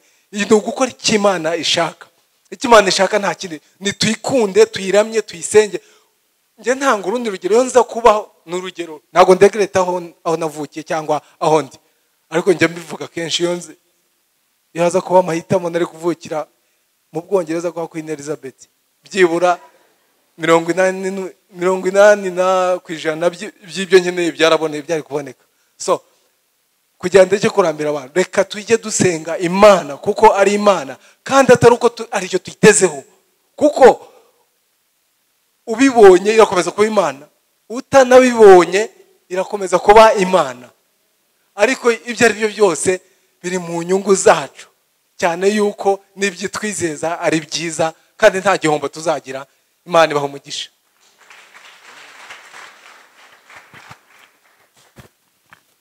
Murakoze. Yesu ashimwe. Nitwa Bugingo na Sani, nkaba ndi umukristo wa hano.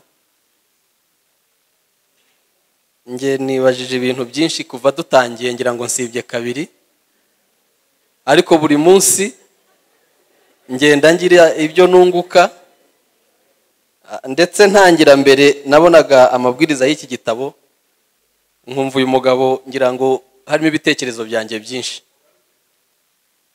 kuko ibintu birimo ni ubuzima busanzwe tugombe kuba dufite tuhagazemo, ariko hari ahantu hanshekeje mu kanya ngo sinabashije kuboneka, ariko turi kumwe mu mwuka. Ibyo bintu turabikoresha. None ndibaza iri jambo turarisimbuza irihe? Ngira ngo pasiteri araza kudusobanurira. Ikindi nibajije kuva ntangiye gusoma iki gitabo, harimo abakristo cyane wa mugani twabigize akamenyero, ndetse umuntu yaje agapfukama hano pasiteri akamusengera akakira Yesu nk'umwami n'umukiza, niko dukunda kubivuga, ngira ngo abazi ko ashoje. Ariko mukanya arabivuze ati numara no kuririmba usohoke nkuvuye kuririmba.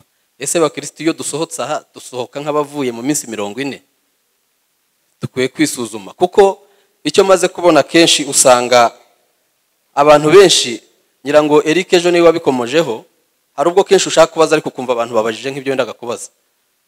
Ku mbuga duhuriraho hari abantu wa mugani bakora akazi keza, baduha ijambo rya buri gitondo, ariko ugiye gukurikirana uwo muntu usanga atabanje no kurisoma, akariterura nk'ahantu akaryohereza. Ibyo nabyo birahari. Nkibaza rero niki twakora, ngira ngo kanoni ni ukudufasha akatugira inama, kuko hari byinshi wibaza no mu midugudu dutuyemo yonyine. Umuntu usengera hano uterana abantu bazi cyane, ariko nkatwe turi mu nzego z'ibanze rimwe na rimwe ujya gutabara ikibazo kumva ntabwo cyakabaye kiri kuri uwo muntu, kimuvugwaho ukumva ugize ubwoba. Byabaye kwishushanya rero, ngira ngo tugire icyo duhindura.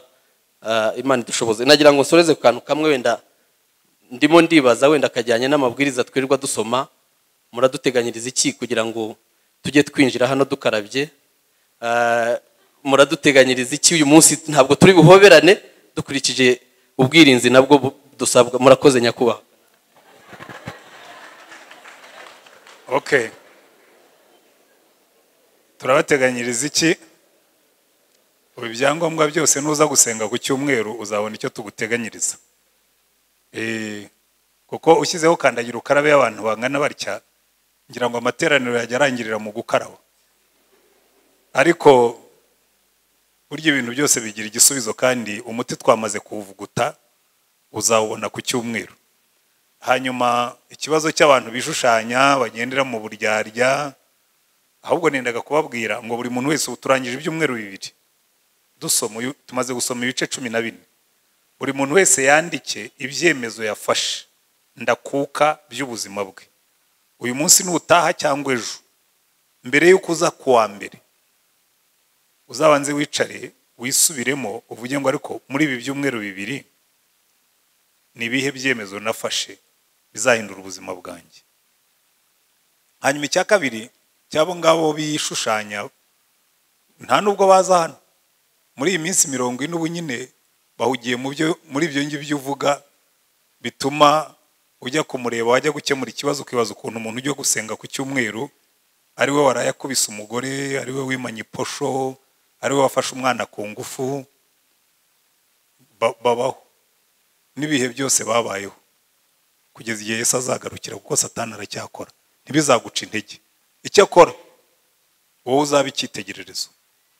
Reka rero mbereke nkore nka wa mujura ngo bagiye gukubita, aravuga ati mubwo mu nkubita muri gahunda.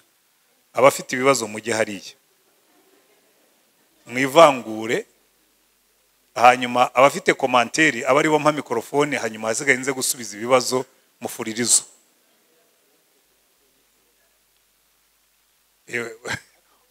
Ubwo ufite komanteri n'ikibazo reka bari we mperaho, hanyuma utange komanteri yawe wihuta ushyireho ikibazo, kuko aba ibibazo nabo ndaza kubasaba ko bavuga, noneho ujye urasa ku ntego ko aba bantu nabo bakeneye gutaha. Amen. Nanjye ndashima Imana muri n'umugoroba nabashije kuboneka. Ntago nari muri iki cyumweru mbonetsemo kabiri. Ndashimira Imana kuko yanyimbereye. Yego, komante ngiye gutanga kuri iri jambo muri iki gice twize, nabonye ko bongeye kutwibutsa muri iki gice ko hari uburyo bwinshi umuntu yaramyemo Imana. Babutubwiye burarenga 9. Ndakeka ko namwe mwabwumvishe. Ntago nari mbusobanukiwe, ariko nasanze ko buri muntu wese agira uburyo bwihariye aramyamo Imana. Ikindi kibazo ubwanjye gushengerera nkasenga nibwo mba numva ndi kuramya Imana, ndi kwikurura neza. Murakoze. Ikibazo mfite sinzi niba ari imyaka, niba ari imyaka y'abadoresa ntago mbizi. Hari igihe usenga ukumva amasengesho ntago ari kurenga igisenge cy'inzu, biba byagenze bite? Nicyo kibazo mfite. Murakoze. Ngomba kuba nagishubije urangaye, cyangwa basoma hano ugomba kutabyumvise neza, kuko nusenga amasengesho yawe ntasubizwe. Nababwiye ngo hari impamvu nyinshi. Imwe, iyo usenze Imana ishobora kukubwira ngo ya ibi wasabye sinzabiguha. Burya amasengesho yawe yashubijwe, uretse ko hari ibisubizo dukunda n'ibyo tudakunda. Iyo usenze Imana ntivuge ngo yego, uravuga ngo ntiyanshubije. Ariko iyo usabye umuntu ikintu akaguhakanira, burya aba yagushubije. Icyo ni kimwe. Icya kabiri, ikindi kizatuma ukomeza ugasenga, hari ubwo Imana ivuga ngo yategereza ibyawe ndimo ndabitegura. Burya nategereza nayo ko twebwe turi bahutiraho, ntabwo tegereza tujya tuyikunda. Gusenga ugakomeza ugategereza Imana, hanyuma icya gatatu ari ubwo gusubiza nyine ugahita ubibona ukavuga ngo noneho Imana yanshubije. Ariko ibyo bibiri, oya nategereza, bikunze kurambirana. Ikindi cya gatatu kizamo iyo tegereza, hari igihe koko n'amadayimoni, nabahaye urugero rwa Daniyeli, yarasenze Imana umunsi wa mbere yohereza marayika ngo azane igisubizo. Ariko umudayimoni wategekaga ubwami bw'Ubuperesi afunga Wariyeli, kugeza igihe Imana yavuze ngo ariko ko numva Daniyeli kirimo guhamagara byagenze biti. Abwira Mikayeli tambuka nkubitire bariya abadayimoni babuje ibisubizo bya Daniyeli kugerayo bigende. Ibindi burya hari ibintu byinshi tutarasobanukirwa. Ngiye maze imyaka mu gakiza, maze imyaka niga Bibiliya, nize teoloji n'intambara yo mu mwuka narayize, ariko uzakubeshya ko iby'Imana byose yabikamiritse yabisobanukiwe, uzamubwira uti uri wongo, uri ikinyoma nawe ubwawe ikigendera. Kuko Imana iratubwira ngo ibyahishuwe nibyo byacu, ibyo tutumva n'iby'Imana yibikiye. Kuko igomba gukomeza ikaba Imana, ari byo tudasingira, n'ibyo mu mwuka ari byo tutazasingira. Rwose muzabyemere ko turabaswa. Yewe kwiga cyane hari ikintu byansobanuriye. Kwiga ntibigira iherezo, kandi niyo urangije kwiga hari ibyo usanga utaramenye. Ko cyonyine ibitabo nagombaga gusoma ibyo ntarangije nibyo byinshi. Narabirundanije ibyo nagombaga gusoma, nsanga ni byinshi cyane sinabibonera umwanya. Soma ibyo nari nkeneye ngo nandike igitabo, hanyuma narangiza kandi bagiha ibihembo yuko ngo cyari cyiza cyane, kandi hari ibyo nashigaje inyuma ntazi. Mujye mwemera ko turabaswa. Ariko nutasubizwa uzagume ku Mana, burya ifite igisubizo.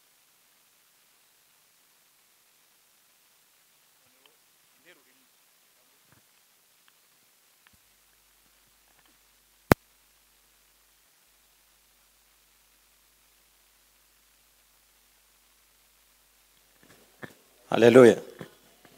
Kubera ko ariyo mpano yanjye, nari mbonye amabuye yashizemo mfata ifite umuriro. Nabyo mbishimira Imana, kandi mbikora mbikunze. Amen.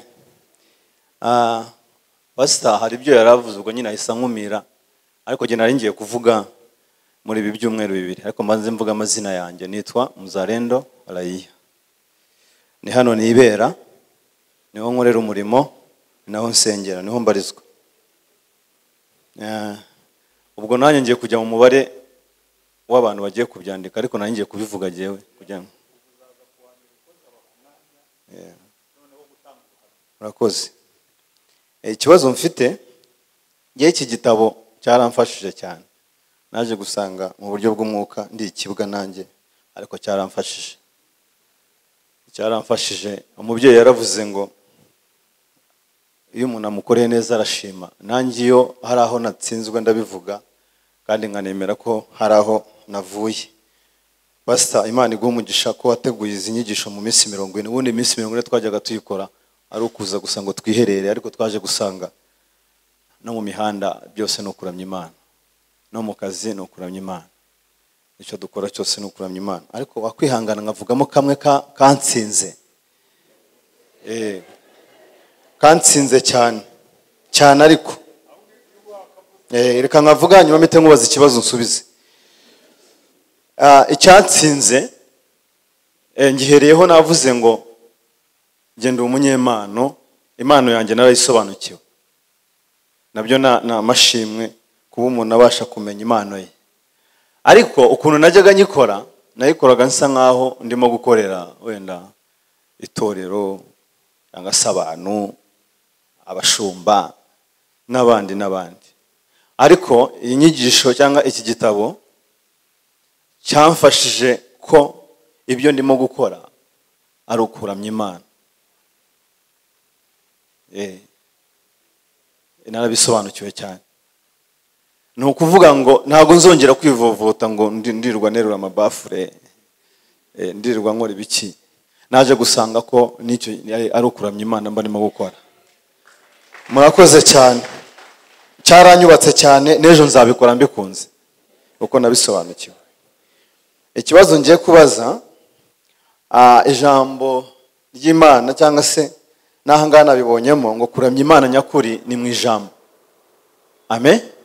Ariko tugasanga hari ibyo nkatwe Jackson yabivuze ngo abaramye dukora umurimo wo kuramya Imana. Ariko hari ibyo Bibiliya tubwira muri Zaburi ngo turamisha Imana, inanga, nebero, imyirongi n'ibiki. Murabisoma murabizi, mundu ushaka gusoma Bibiliya. Ariko ndashaka kugira ngo wenda mbaze pastor mubaze ngo se ko hari igihe ibi bintu bikorwa, kandi igitabo kiratubwira ngo dukore ibintu binezeza Imana, kandi ugasanga abicaye imbere yacu turabikora imitima yabo yagagaye yabaye ukuntu, aho nitwaba dutera ikibazo abo duhagaze imbere turamya Imana kandi twebwe turi connect n'Imana kandi tugendera ku byo Bibiliya ivuga. Wadufasha gute kugira ngo tubashe gutunganya imitima y'abicaye aha ngaha kugira ngo tutabagora cyane kandi twe twakoze ibyo Imana ishaka? Imana iguhe umugisha. Amen. Ndagusubiza mu nteruro imwe kuko nanjye sinshaka ko gutinda. Wowe ujya uramya Imana, abandi ubihorere. Buri muntu wese azi ngo agira gute? Oya, urumva niba bahagaze hano bakaramya Imana kandi bakumva baramije Imana, ariko wibuke ariko navuga ngo byose bigomba gukorwa neza. Ni wajiste ibyuma mugahagarara neza, mukaririmba neza, mukaramya Imana, ibindi bisigaye uzareke buri muntu wese yitoranirize. Kubera ko mwabonye kategori 9 z'abantu. Hari abasensates bo bafashwa iyo barimo mwari wabona ahantu abantu bagiye bakuramya Imana kajya babwira ati muzamura amaguru, mukubitane mu biganza, mwaba mutabikora akavuga ati hariya ntibaramya Imana. Abo ni abasensates bafashwa iyo mwakoranyeho, mwakoze ku kintu, mwashyizemo amatara bigashashagirana. Ndende kukubwira ugiye aho baramye bakoresheje bya bitara bimyasa bavuga uti bariya ntabwo baramya Imana, bari muri disco tu. Ariko burya ni abasensates bafashwa iyo ibitara biriho. Abandi bafashwa iyo bakubita, ariko abandi bafashwa iyo batuje.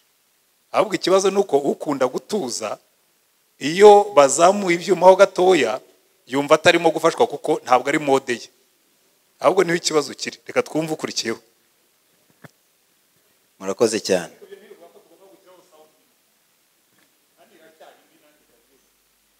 Murakoze cyane. Ibibazo bibiri. n'ikintu kimwe nakuyemo byari bitanu ariko reka mvuge kimwe. Ndavuga kimwe mu byo nakuyemo, ntabwo ndi bubatindire ngewe. Mu bintu nabonye bikomeye abakristo bitugonga cyane nuko ibintu tuvuga atari byo dukora hano hanze. Nicyo kintu bavuze gikomeye, kubera ko kuza tugahondagura amagambo menshi yuko dufashe imfubyi, abakene, dusura abarwayi, udashobora no kubara abantu 10 cyangwa se 5 byibura mu mwaka wawe warafashije. Ni ikigaragaza ko ibyo uvuga ari amagambo gusa. Kuramya Imana mu bikorwa murumva ko tuba twagipfuye. Numva icyo kintu nacyo twagikosora, ariko ibibazo bibiri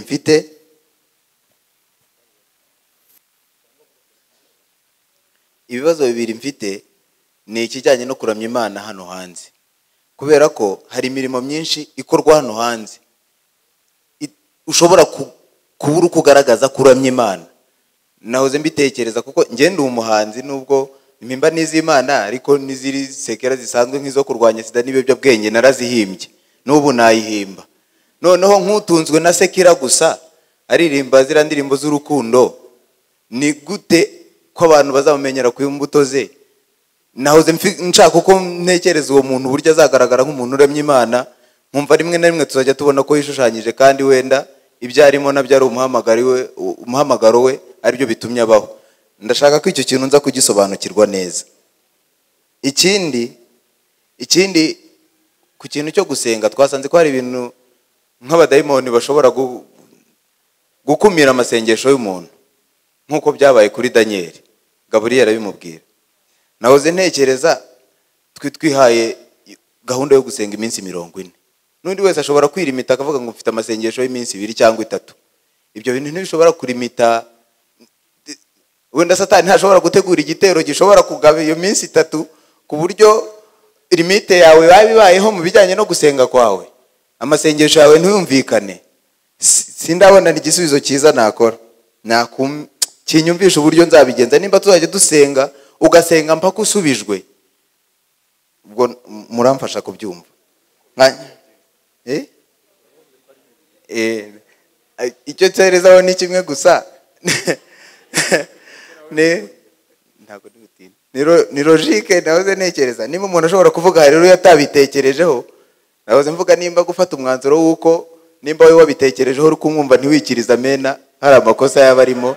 Ibyo ari byo byose kwicecekera bizaba ari igisubizo cyiza cyo kugaragaza ko udafatanyije n'umuntu wabikoze atabitekerejeho. Murakoze cyane. Nanjye nuvuga ngo abajura baramfata barankubita haleluya, ntabwo nzavuga ngo amen, kuko ubwo nabanshimangiye ko kugukubita byari mu bushake bw'Imana. So hanyuma icyo bajije cy'abantu biririmbira indirimbo, jewe nta muntu njya ncira urubanza. Ntabwo impano zose zizakora mu rusengero.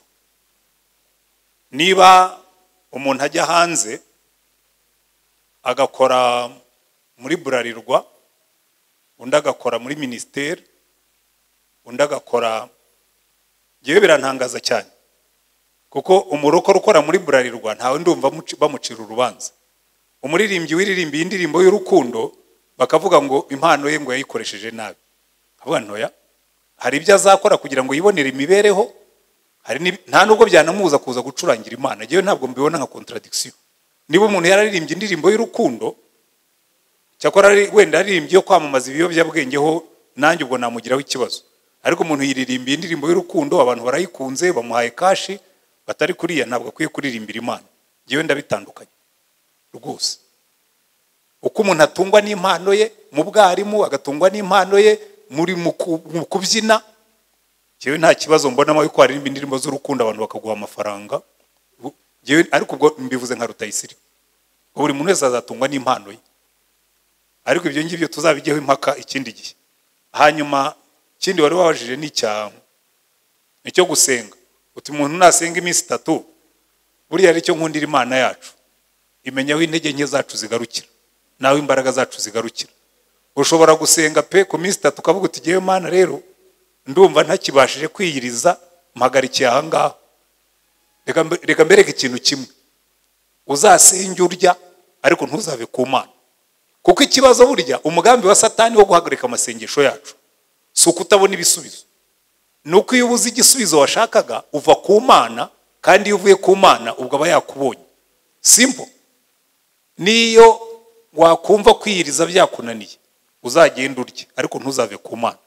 Ubwo ndakubwira nk'umuntu uzi intege nke z'abantu, ugenda urye nurangiza ubwira Imana utumva rero Mana icyo nasengeraga nticyavuyeho ariko kwiyiriza byananiye nariye.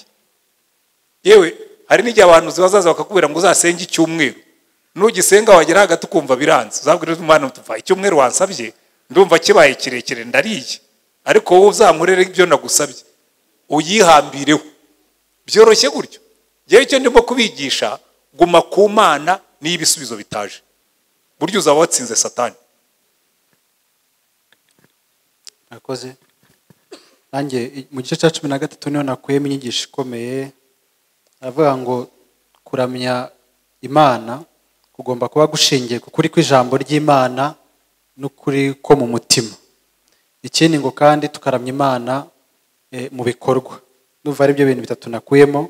Hanyuma ikibazo nje kubaza, twavuze tubiganiraho, twarebaga Paulo yigeze kwandikira Kolosayi, ngira ngo aravuga ngo nubwo ntari kumwe namwe mu mubiri ngo ndi kumwe namwe mu mutima. None iyi statement iravuga, ndagira ngo idutandukanyirize n'iyi ngiyi neza, niki Paulo yari arimo avuga ko numva kijya kuvuga nk'iki ngiki, mbona yavuga ngo bidutandukanyirize. Murakoze. Yavuze yanakosoraga, nicyo cyo umuntu ukubwira ngo ntabwo tuzaba turi kumwe mu mubiri ariko tuzaba turi kumwe mu mwuka. Aravuga ati umwuka wawe uzaboraho umubiri wawe uri, ariko umutima wawe ushobora kuba kumwe n'abandi uri kure yabo. Amfeti na benshi nicyo baba bavuga, nubwo nzaba ntari kumwe namwe ariko nzifatanya namwe mu gusenga cyangwa no mu bindi. Uretse ko akenshi siko bigenda. Paulo we yabibwiraga Abakolosayi kubera ko aranabivuga ngo nta kindi umutima wanjye uhora uhangayikiye amatorero. Ariko akenshi ukubwira gutyo niba koko yabivugaga ari ukuri, akava hano wenda agiye mu mutara akakubwira ati ntituri kumwe ariko turi hamwe mu masengesho, koko akabikora. Akenshi ni imvugo dukoresha gusa. N'abantu benshi buriya barakubwira bati ariko uransengera uti rwose, ariko utekereje by'ukuri hariho benshi babivuga kandi utamusengera. Icyo nicyo akosora akavuga toya mujye mubwirana ukuri. Uvugisha ukuri, niba usengera umuntu musengere, nanakubwira ati waransengeye umubwira uti naribagiwe. Uretse ko ntawe wabitinyuka. Uretse ko buriya ngewe biranyorohera cyane, reka mbigisha uko usengera abantu, wajya ubabwira ko basengera bakamenya ko utababeshya. Nubyuka mu gitondo ukumva wihuta, umuntu yaraguhaye icyifuzo, ujye uvuga uti Mana n'abakristo dusengana bose, abarwaye ubakize, abashomeri ubaha akazi, abafite ingorane ubatabare. Mu nteruro eshatu uzakubaza ati waransengeye uti kuko ari muri abo ngabo. Ariko naba yaraguhaye icyifuzo kiri specific, ni wibuka ujye umusengera.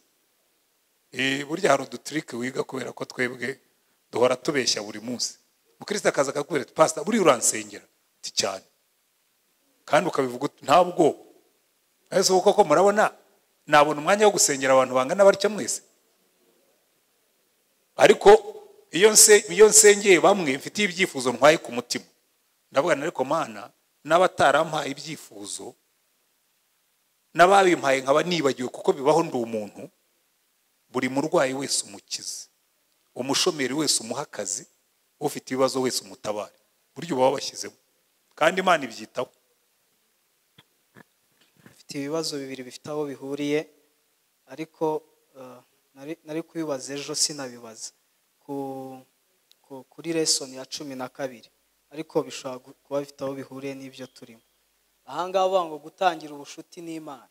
Nasomye bisa nkaho barimo bavuga ko gutangira ubushuti n'Imana ari ikintu kiri mu bushobozi bw'umuntu, ku buryo ari amahitamo yanyu, kuko havuga ngo uku niko kuri gutangira ubushuti n'Imana ni amahitamo, wabihitamo bishake. Ariko bigasa nkaho Bibiliya ivuga, nahoze mbyibaza ko Bibiliya mu Befeso bavuga ngo ubwo namwe mwari mupfuye. Ubwo yes, umuntu uri spiritual dead ashobora gutangira gute ubushuti n'Imana kandi apfuye? Ikindi kintu gihari nuko muri Yohana bivuga Yesu yavuga ngo nta muntu ushobora kuzaho ndatari data umurehereje. Ntekereza ko gutangira ubushuti n'Imana bitangira ahandi umunsi Imana iguhamagarira. Ariko basa nkaho gutangira ubushuti n'Imana cyangwa se bituruka mu bushobozi bw'umuntu. Ese birashoboka cyangwa hari ubusobanuro? ndabigusubiza mu magambo yoroshye. Buri munsi Imana iba irimo guhamagarira abantu kugirana ubucuti nayo. Buri munsi utumvise ubutumwa yumva umuntu ashima Imana, areba hanze akabona ibitangaza by'Imana. Imana iturembuza mu buryo bwinshi, ahubwo udasubiza nuko aba yarinangiye. Ariko buri munsi Imana irahamagara, buri munsi Imana iratureshya. No kubyuka ugasanga ugihumeka, ugasanga nta bisimba byaraye bikuriye, ugasanga inzu yawe ntiyahirimye. Burya iby'Imana ikora biturehereza gukora ubucuti n'Imana bihora ari byinshi, ahubwo twebwe turayirengagiza tukayibagirwa. Naho ubundi kuvuga ngo ntawuza kwa data, ntawuzajya kwa data ntamujyanye, ibyo birumvikana. Niwe nzira n'ukuri n'ubugingo, kuko nta rindi zina twahawe munsi y'ijuru dushobora gukirizwamo. Iyo utangiye gushaka Imana ubona Yesu, sibyo? Kandi iyo Yesu avuga ngo ntawe ushobora kuza ngo atari data kunsanga, atari data umuhamagaye, nabyo birumvikana. Imana ikoresha izo muwaye zose kugira ngo iguhindukize ubone Yesu, kuko iyo utangiye kubona ibyaha byawe, hari n'igihe kunyuza mu bibazo, n'ibibazo bikaba bivuga butumwa. Ibibazo byawe bikagutera gushaka Imana, ariko iyo utangiye gushaka Imana ubona Yesu. Ariko Imana ikoresha ibyo byose. Buriya rero ntabwo byivuguruza, ariko Imana niguhamagara ntiwitabe, ikagucisha mu bibazo ntibigukosore, ukumva ubutumwa ntuzavuge ngo nuko Imana itanteruye. Yarabikoze, izanakoresha n'umutima nama wawe gucira urubanza. Uretse ubu butumwa ntiwabwumvise bukagukoraho ukanga gusubiza, iri jambo ntiwaryumvise rikaguhitura ukanga gusubiza, Imana ifite uburyo izabigenza. Niba utanyuzwe uzabimbaze turirana. Murakoze. Ndagira unyemere nsubire mu gice twabonye ejo.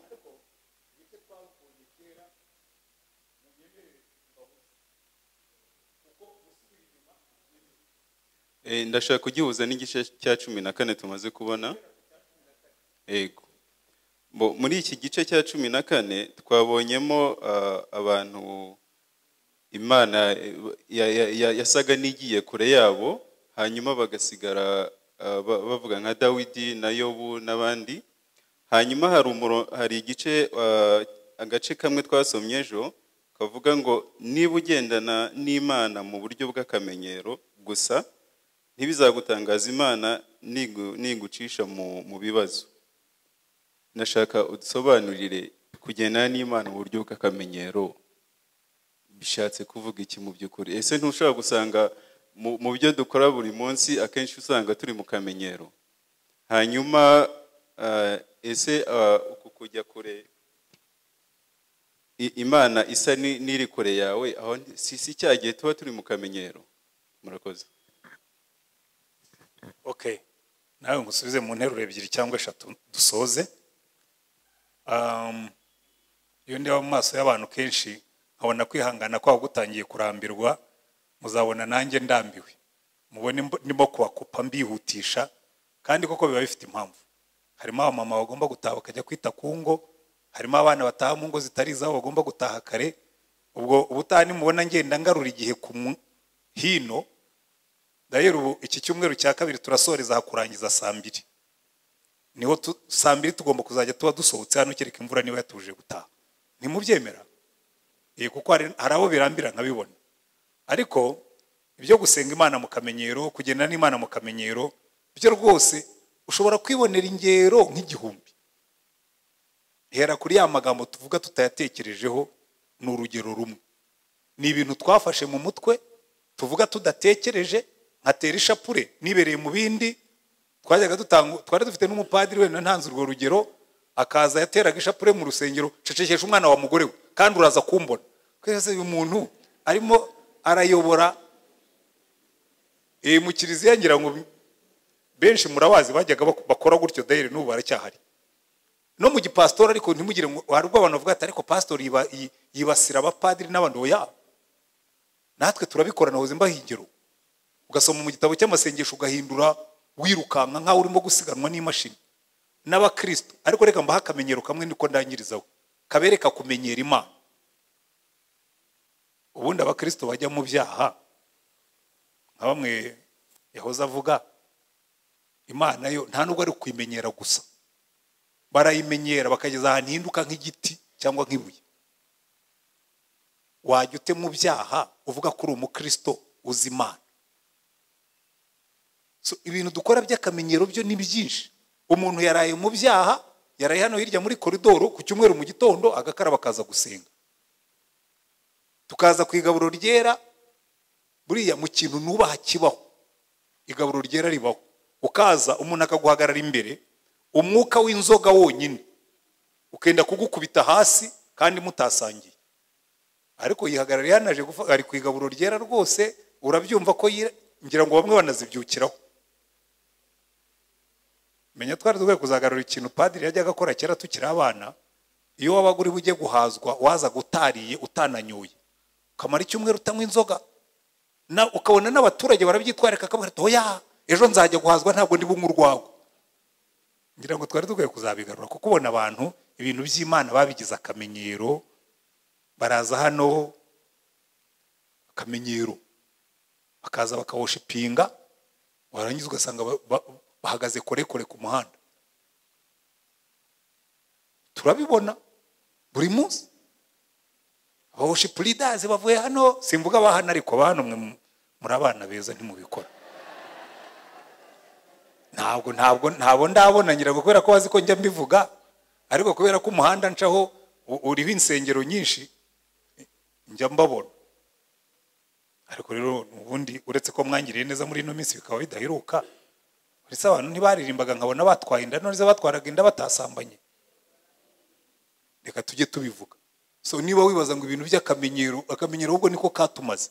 So reka ngarukiriza aha ngaha kuko iyo utangiye gutanga ingero nyinshi ugezaho ukanarengera, ariko mu byihane. Buriya mba mbabwiriramo ngo mwihane, mukiranuke, mumenye ko Imana itamenyerwa. Hari igihe rero icyo warubajije ngo kuki bavuze ngo hari igihe Imana uzisanga mu bibazo, hari igihe Imana uyimenyera hanyuma ukakubwira iterwa nyamara burya nabivuyemo utabizi, ukazisanga mu bibazo, akaba aribwo wibuka yuko Imana wari warayimenyereye. Mujye muba maso. Reka dusoreze aha ngaha dusenge Imana. Ariko iki gice cya 14 mumbabarire nkivugeho amagambo abiri kuko byanantangaje ko mutagitinzeho, kandi ari cyo gice gikomeye cyane mu bijyanye no kuramya Imana. Ariko Warren yarangije neza aravuga ngo igihe uzabona Imana imeze nk'iri kure yawe ntuzibwire ko kuri kuri. Mu gihe cy'ibibazo hari ibintu bigera kuri 4 yatubwiye tugomba kwibuka. Icya mbere nubona ibibazo bibaye byinshi, sibyo, ibi muzabizirikane, werurira Imana uyibwire uko wumva umeze. Waturira Imana wibwire ngo Mana byagenze biti ko numva nihebye. Kuko impamvu iki ngiki mumbabarire nkitindeho gatoya, ntabwo ndi bubatindire, nuko iyi niyo domaine nabonye abakristo batazi gutwara. Iyo ageze mu bibazo abamenye uburyo babyitwaramo ni bake. Nugera mu bibazo ujye ukora iki cya mbere, werurira Imana uyibwire uko wumva umeze. Yobu yaribwiye ati ndarakaye, ndanihebye, ibyiringiro byanjye biraheze, wanayizana tukaburana. Werurira Imana uko wumva umeze. Icya kabiri, utumbire kamere y'Imana, wibuke ko ari Imana idahinduka, ntabwo yakuretse nubwo urimo kunyura mu bibazo. Icya gatatu, wizere ko Imana izasohoza amasezerano yayo. Ubwo yavuze ngo ntizadusiga twenyine, ntizaduhana, izabikora. Icya kane, wibuke iby'Imana yagukoreye. Ya Mana iracyari ya Mana, iyakoze bya bindi n'ibizabikora. Iyagukuye hahandi nahisa gukura. Icyo ni kimwe mu bidufasha. Jewe binyibi rwose mbabwi yanditse, nsubiza amaso inyuma nkavuga ni ibi bintu umukristo wese akwiye kubimenya. Wazagera mu bibazo ukavuga ngo hari ikintu kimwe nzi. Mujya mwumva hano mbibabwira nkabwira ni jewe ikintu kizankura ku Mana ntabwo kizaba ari made in Rwanda, kuko bishobora kubabaza umuntu byose ibyinshi mu Rwanda narabibonye, icyo ntarahabonera ni ukuhapfira, ariko ibindi cyakora no kuharwarira cyane sindabigeraho, ariko ibyo nanyuzemo byenda gusa nabyo. Kuko iyo wibutse aho Imana yagukuye, wibuke ibyo Imana yagukoreye mu bihe byashize, hanyuma wizere ko Imana n'ibindi izabikora, kandi ujye wibuka Yesu. Nta kintu na kimwe uzanyuramo gikomeye Yesu atanyuzemo, nta na kimwe kibaho. Bamwe barakubwira ngo se Yesu yigeze arwara? Reka nkubwire, nuzabona indwara iryana nko kugutera umusumari mu kiganza bakakumanika ku giti witendetse ku misumari ifashe mu magufwa, uzambwira iyo ndwara ubwoko bwayo. Nuzabona indwara iryana kurusha kugushyiraho ikamba ry'amahwa bagakubitaho urubingo wikoreye umusaraba, uzambwira iyo ariyo. Nta kintu na kimwe. Nuzabona agashinyaguro karenze kumanikwa n'abantu wagiriye neza, nuzabona agashinyaguro karenze kwambika ubusa bakakumanika ku gasozi abantu bose bakureba, uzaza umbwira uti nawe n'ikintu Yesu atigeze anyuramo. Nubwira Yesu azagufasha. Uzige kuramya Imana niyo wari kuri nkombe z'i Babuloni. Mvuze iyo ngiro kuko Abayisiraheli bigeze kuvuga ngo twaramya Imana dute turi mu gihugu cy'amahanga. Niyo wahagarara ku nkombe z'imigezi y'i Babuloni wamanitseho inanga zawe, indirimbo zagushize mu mutima, uzibuke ko Imana nawe ihari, ntibizakubuze kuyiramya. Kandi niba wicayemo kuri uyu mugoroba ari aho ngaho wicaye, erega hari igihe tuba twicaye hano, bamwe bicaye ku nkombe z'imigezi y'i Babuloni, inanga zabo barazimanitse ku biti. Yicaye hano avuga ati ninsohoka hano ndajya hehe, ninsohoka hano ndararira iki, ndarya iki, ndabwande. Niyo wagera aho ngaho aho uriranye nawe umwana ntiyumve, uzamenye ko Imana ihari kandi itakuretse. Imana ibahe umugisha. Dusenge Imana. Turagushimye Mwami Mana yacu, utwigisha kukuramya, tukakuramya mu bihe byose, nibyo tutakwihanganira ubundi. Ariko warakoze gutanga Yesu kugira ngo abanze atwereke ko bishoboka kuramya Imana, kwiyegurira Imana, gukora ubushake bw'Imana, niyo twaba tumanitse ku musaraba. Fashe bene data bari hano, abari kunyura mu bibazo bikomeye, abari kunyura mu ngorane mu rugo, abari kunyura mu ngorane z'ubushomeri, abari kunyura mu ngorane z'ubukode, abari kunyura mu ngorane z'imibereho ya buri munsi, abari kunyura mu ngorane z'uburwayi, abari kunyura mu bibazo, bumva bageze ahantu batagishoboye kubyihanganira, ubakomange ubibutse kutigeze ubasiga, kutigeze ubareka, ko niyo wagaragara nk'uri kure cyane, ko niyo wagaragara nk'utarimo kubumva, ko niyo wagaragara nk'utarimo kubatega amatwi, buryo ubutagiye kure, iteka ryose uri hafi. Hari ibintu tuzanyuramo, tuzanyura mu nzangano z'abantu, tuzanyura mu matiku y'abantu, tuzanyura mu burwayi, tuzanyura mu bukene, tuzanyura mu nyatsi, tuzanyura mu bihombo, tuzanyura mu kazi kabura, tuzanyura mu bushomeri, tuzanyura muri byinshi. Ariko iteka ryose ujye udufasha kugira ngo tugutumbire kandi twibuke kuri Imana yacu. Kandi mu izina ryawe Mwami wacu Yesu Kristo, mboneyeho no gusengera ibyifuzo byose dufite muri kiriya giseke. Abenshi babishyizemo bageze muri icyo gihe, barimo baranyura mu gihe kibagoye cy'ubuseribateri, akumva biramurambiye, akumva uyu mwaka ubaye muremure, akumva imyaka ibaye myinshi. Abo ngabo bihanganishe, ubibuke ko bafite amasezerano, ko waravuze ngo imigabane n'iminani tuzabihabwa n'ababyeyi, ariko abafasha badukwiriye tuzabahabwa n'Uwiteka. Hari abantu bashyizemo ibyifuzo kubera ko ibyaha bibabanye byinshi, barembejwe n'ibyaha, barembejwe n'ubwihebe bwabyo. Ubibutse yuko agakiza kakiriho kabonerwa ku musaraba wa Kristo. Kandi harimo abandi baguhaye ibyifuzo Mana, bafite ubukene burenze, avuga ati Mana ubukene burandembeje, bungeze kure, ubushomeri burangoye, guhora ntigeze ikiganza. Urambura ikiganza cyawe usubize ibyifuzo byabo bose, bamenye kuri Imana ituba hafi. Hari abantu batanze ibyifuzo, bafite ikibazo cy'uburwayi, nibo barwaye cyangwa bafite ababo barwaye, bamwe barwariye mu gihugu, abandi barwariye hanze yacyo. Turasenze ngo urambure cya kiganza washyize ku musaraba, bagateramo imisumari, ukumva uburibwe bw'umubiri, wishyizeho intimba zacu n'imibabaro yacu n'ubumuga bwacu. Ukiza abarwayi, unezeze ubwoko bwawe. harimo benshi baguhaye ibyifuzo bitandukanye by'uburyo bwose. Mana urambura ikiganza cyawe, abakeneye amaburuse, bakeneye kwiga, abakeneye kubona amazu baturamo, abakeneye kubona n'amamodoka bagendamo uko babisabye, yewe n'abakeneye amaviza yo kujya hanze. Buri muntu wese mu cyifuzo yaguhaye usubize kwifuza kwe. Tuvuze umugisha.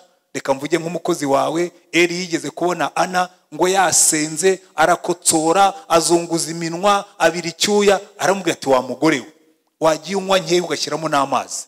Aramubwira ati sindi umugore w'umupfapfa, nsutse imbere y'Uwiteka amaganya yanjye. Aramubwira ngo genda Uwiteka aguha ibyo wasabye. Ngo uwo munsi Ana arasama. Nsengeye abantu bose bashyizeho ibyifuzo, nanjye ndavuze ngo nimugende Uwiteka abaha ibyo mwasabye. Kandi Uwiteka Mana usubize kwifuza k'ubwoko bwawe, wihesha icyubahiro, ubaho umugisha, uhumurize imitima yabo, mu izina rya Mwami wacu Yesu Kristo, amen.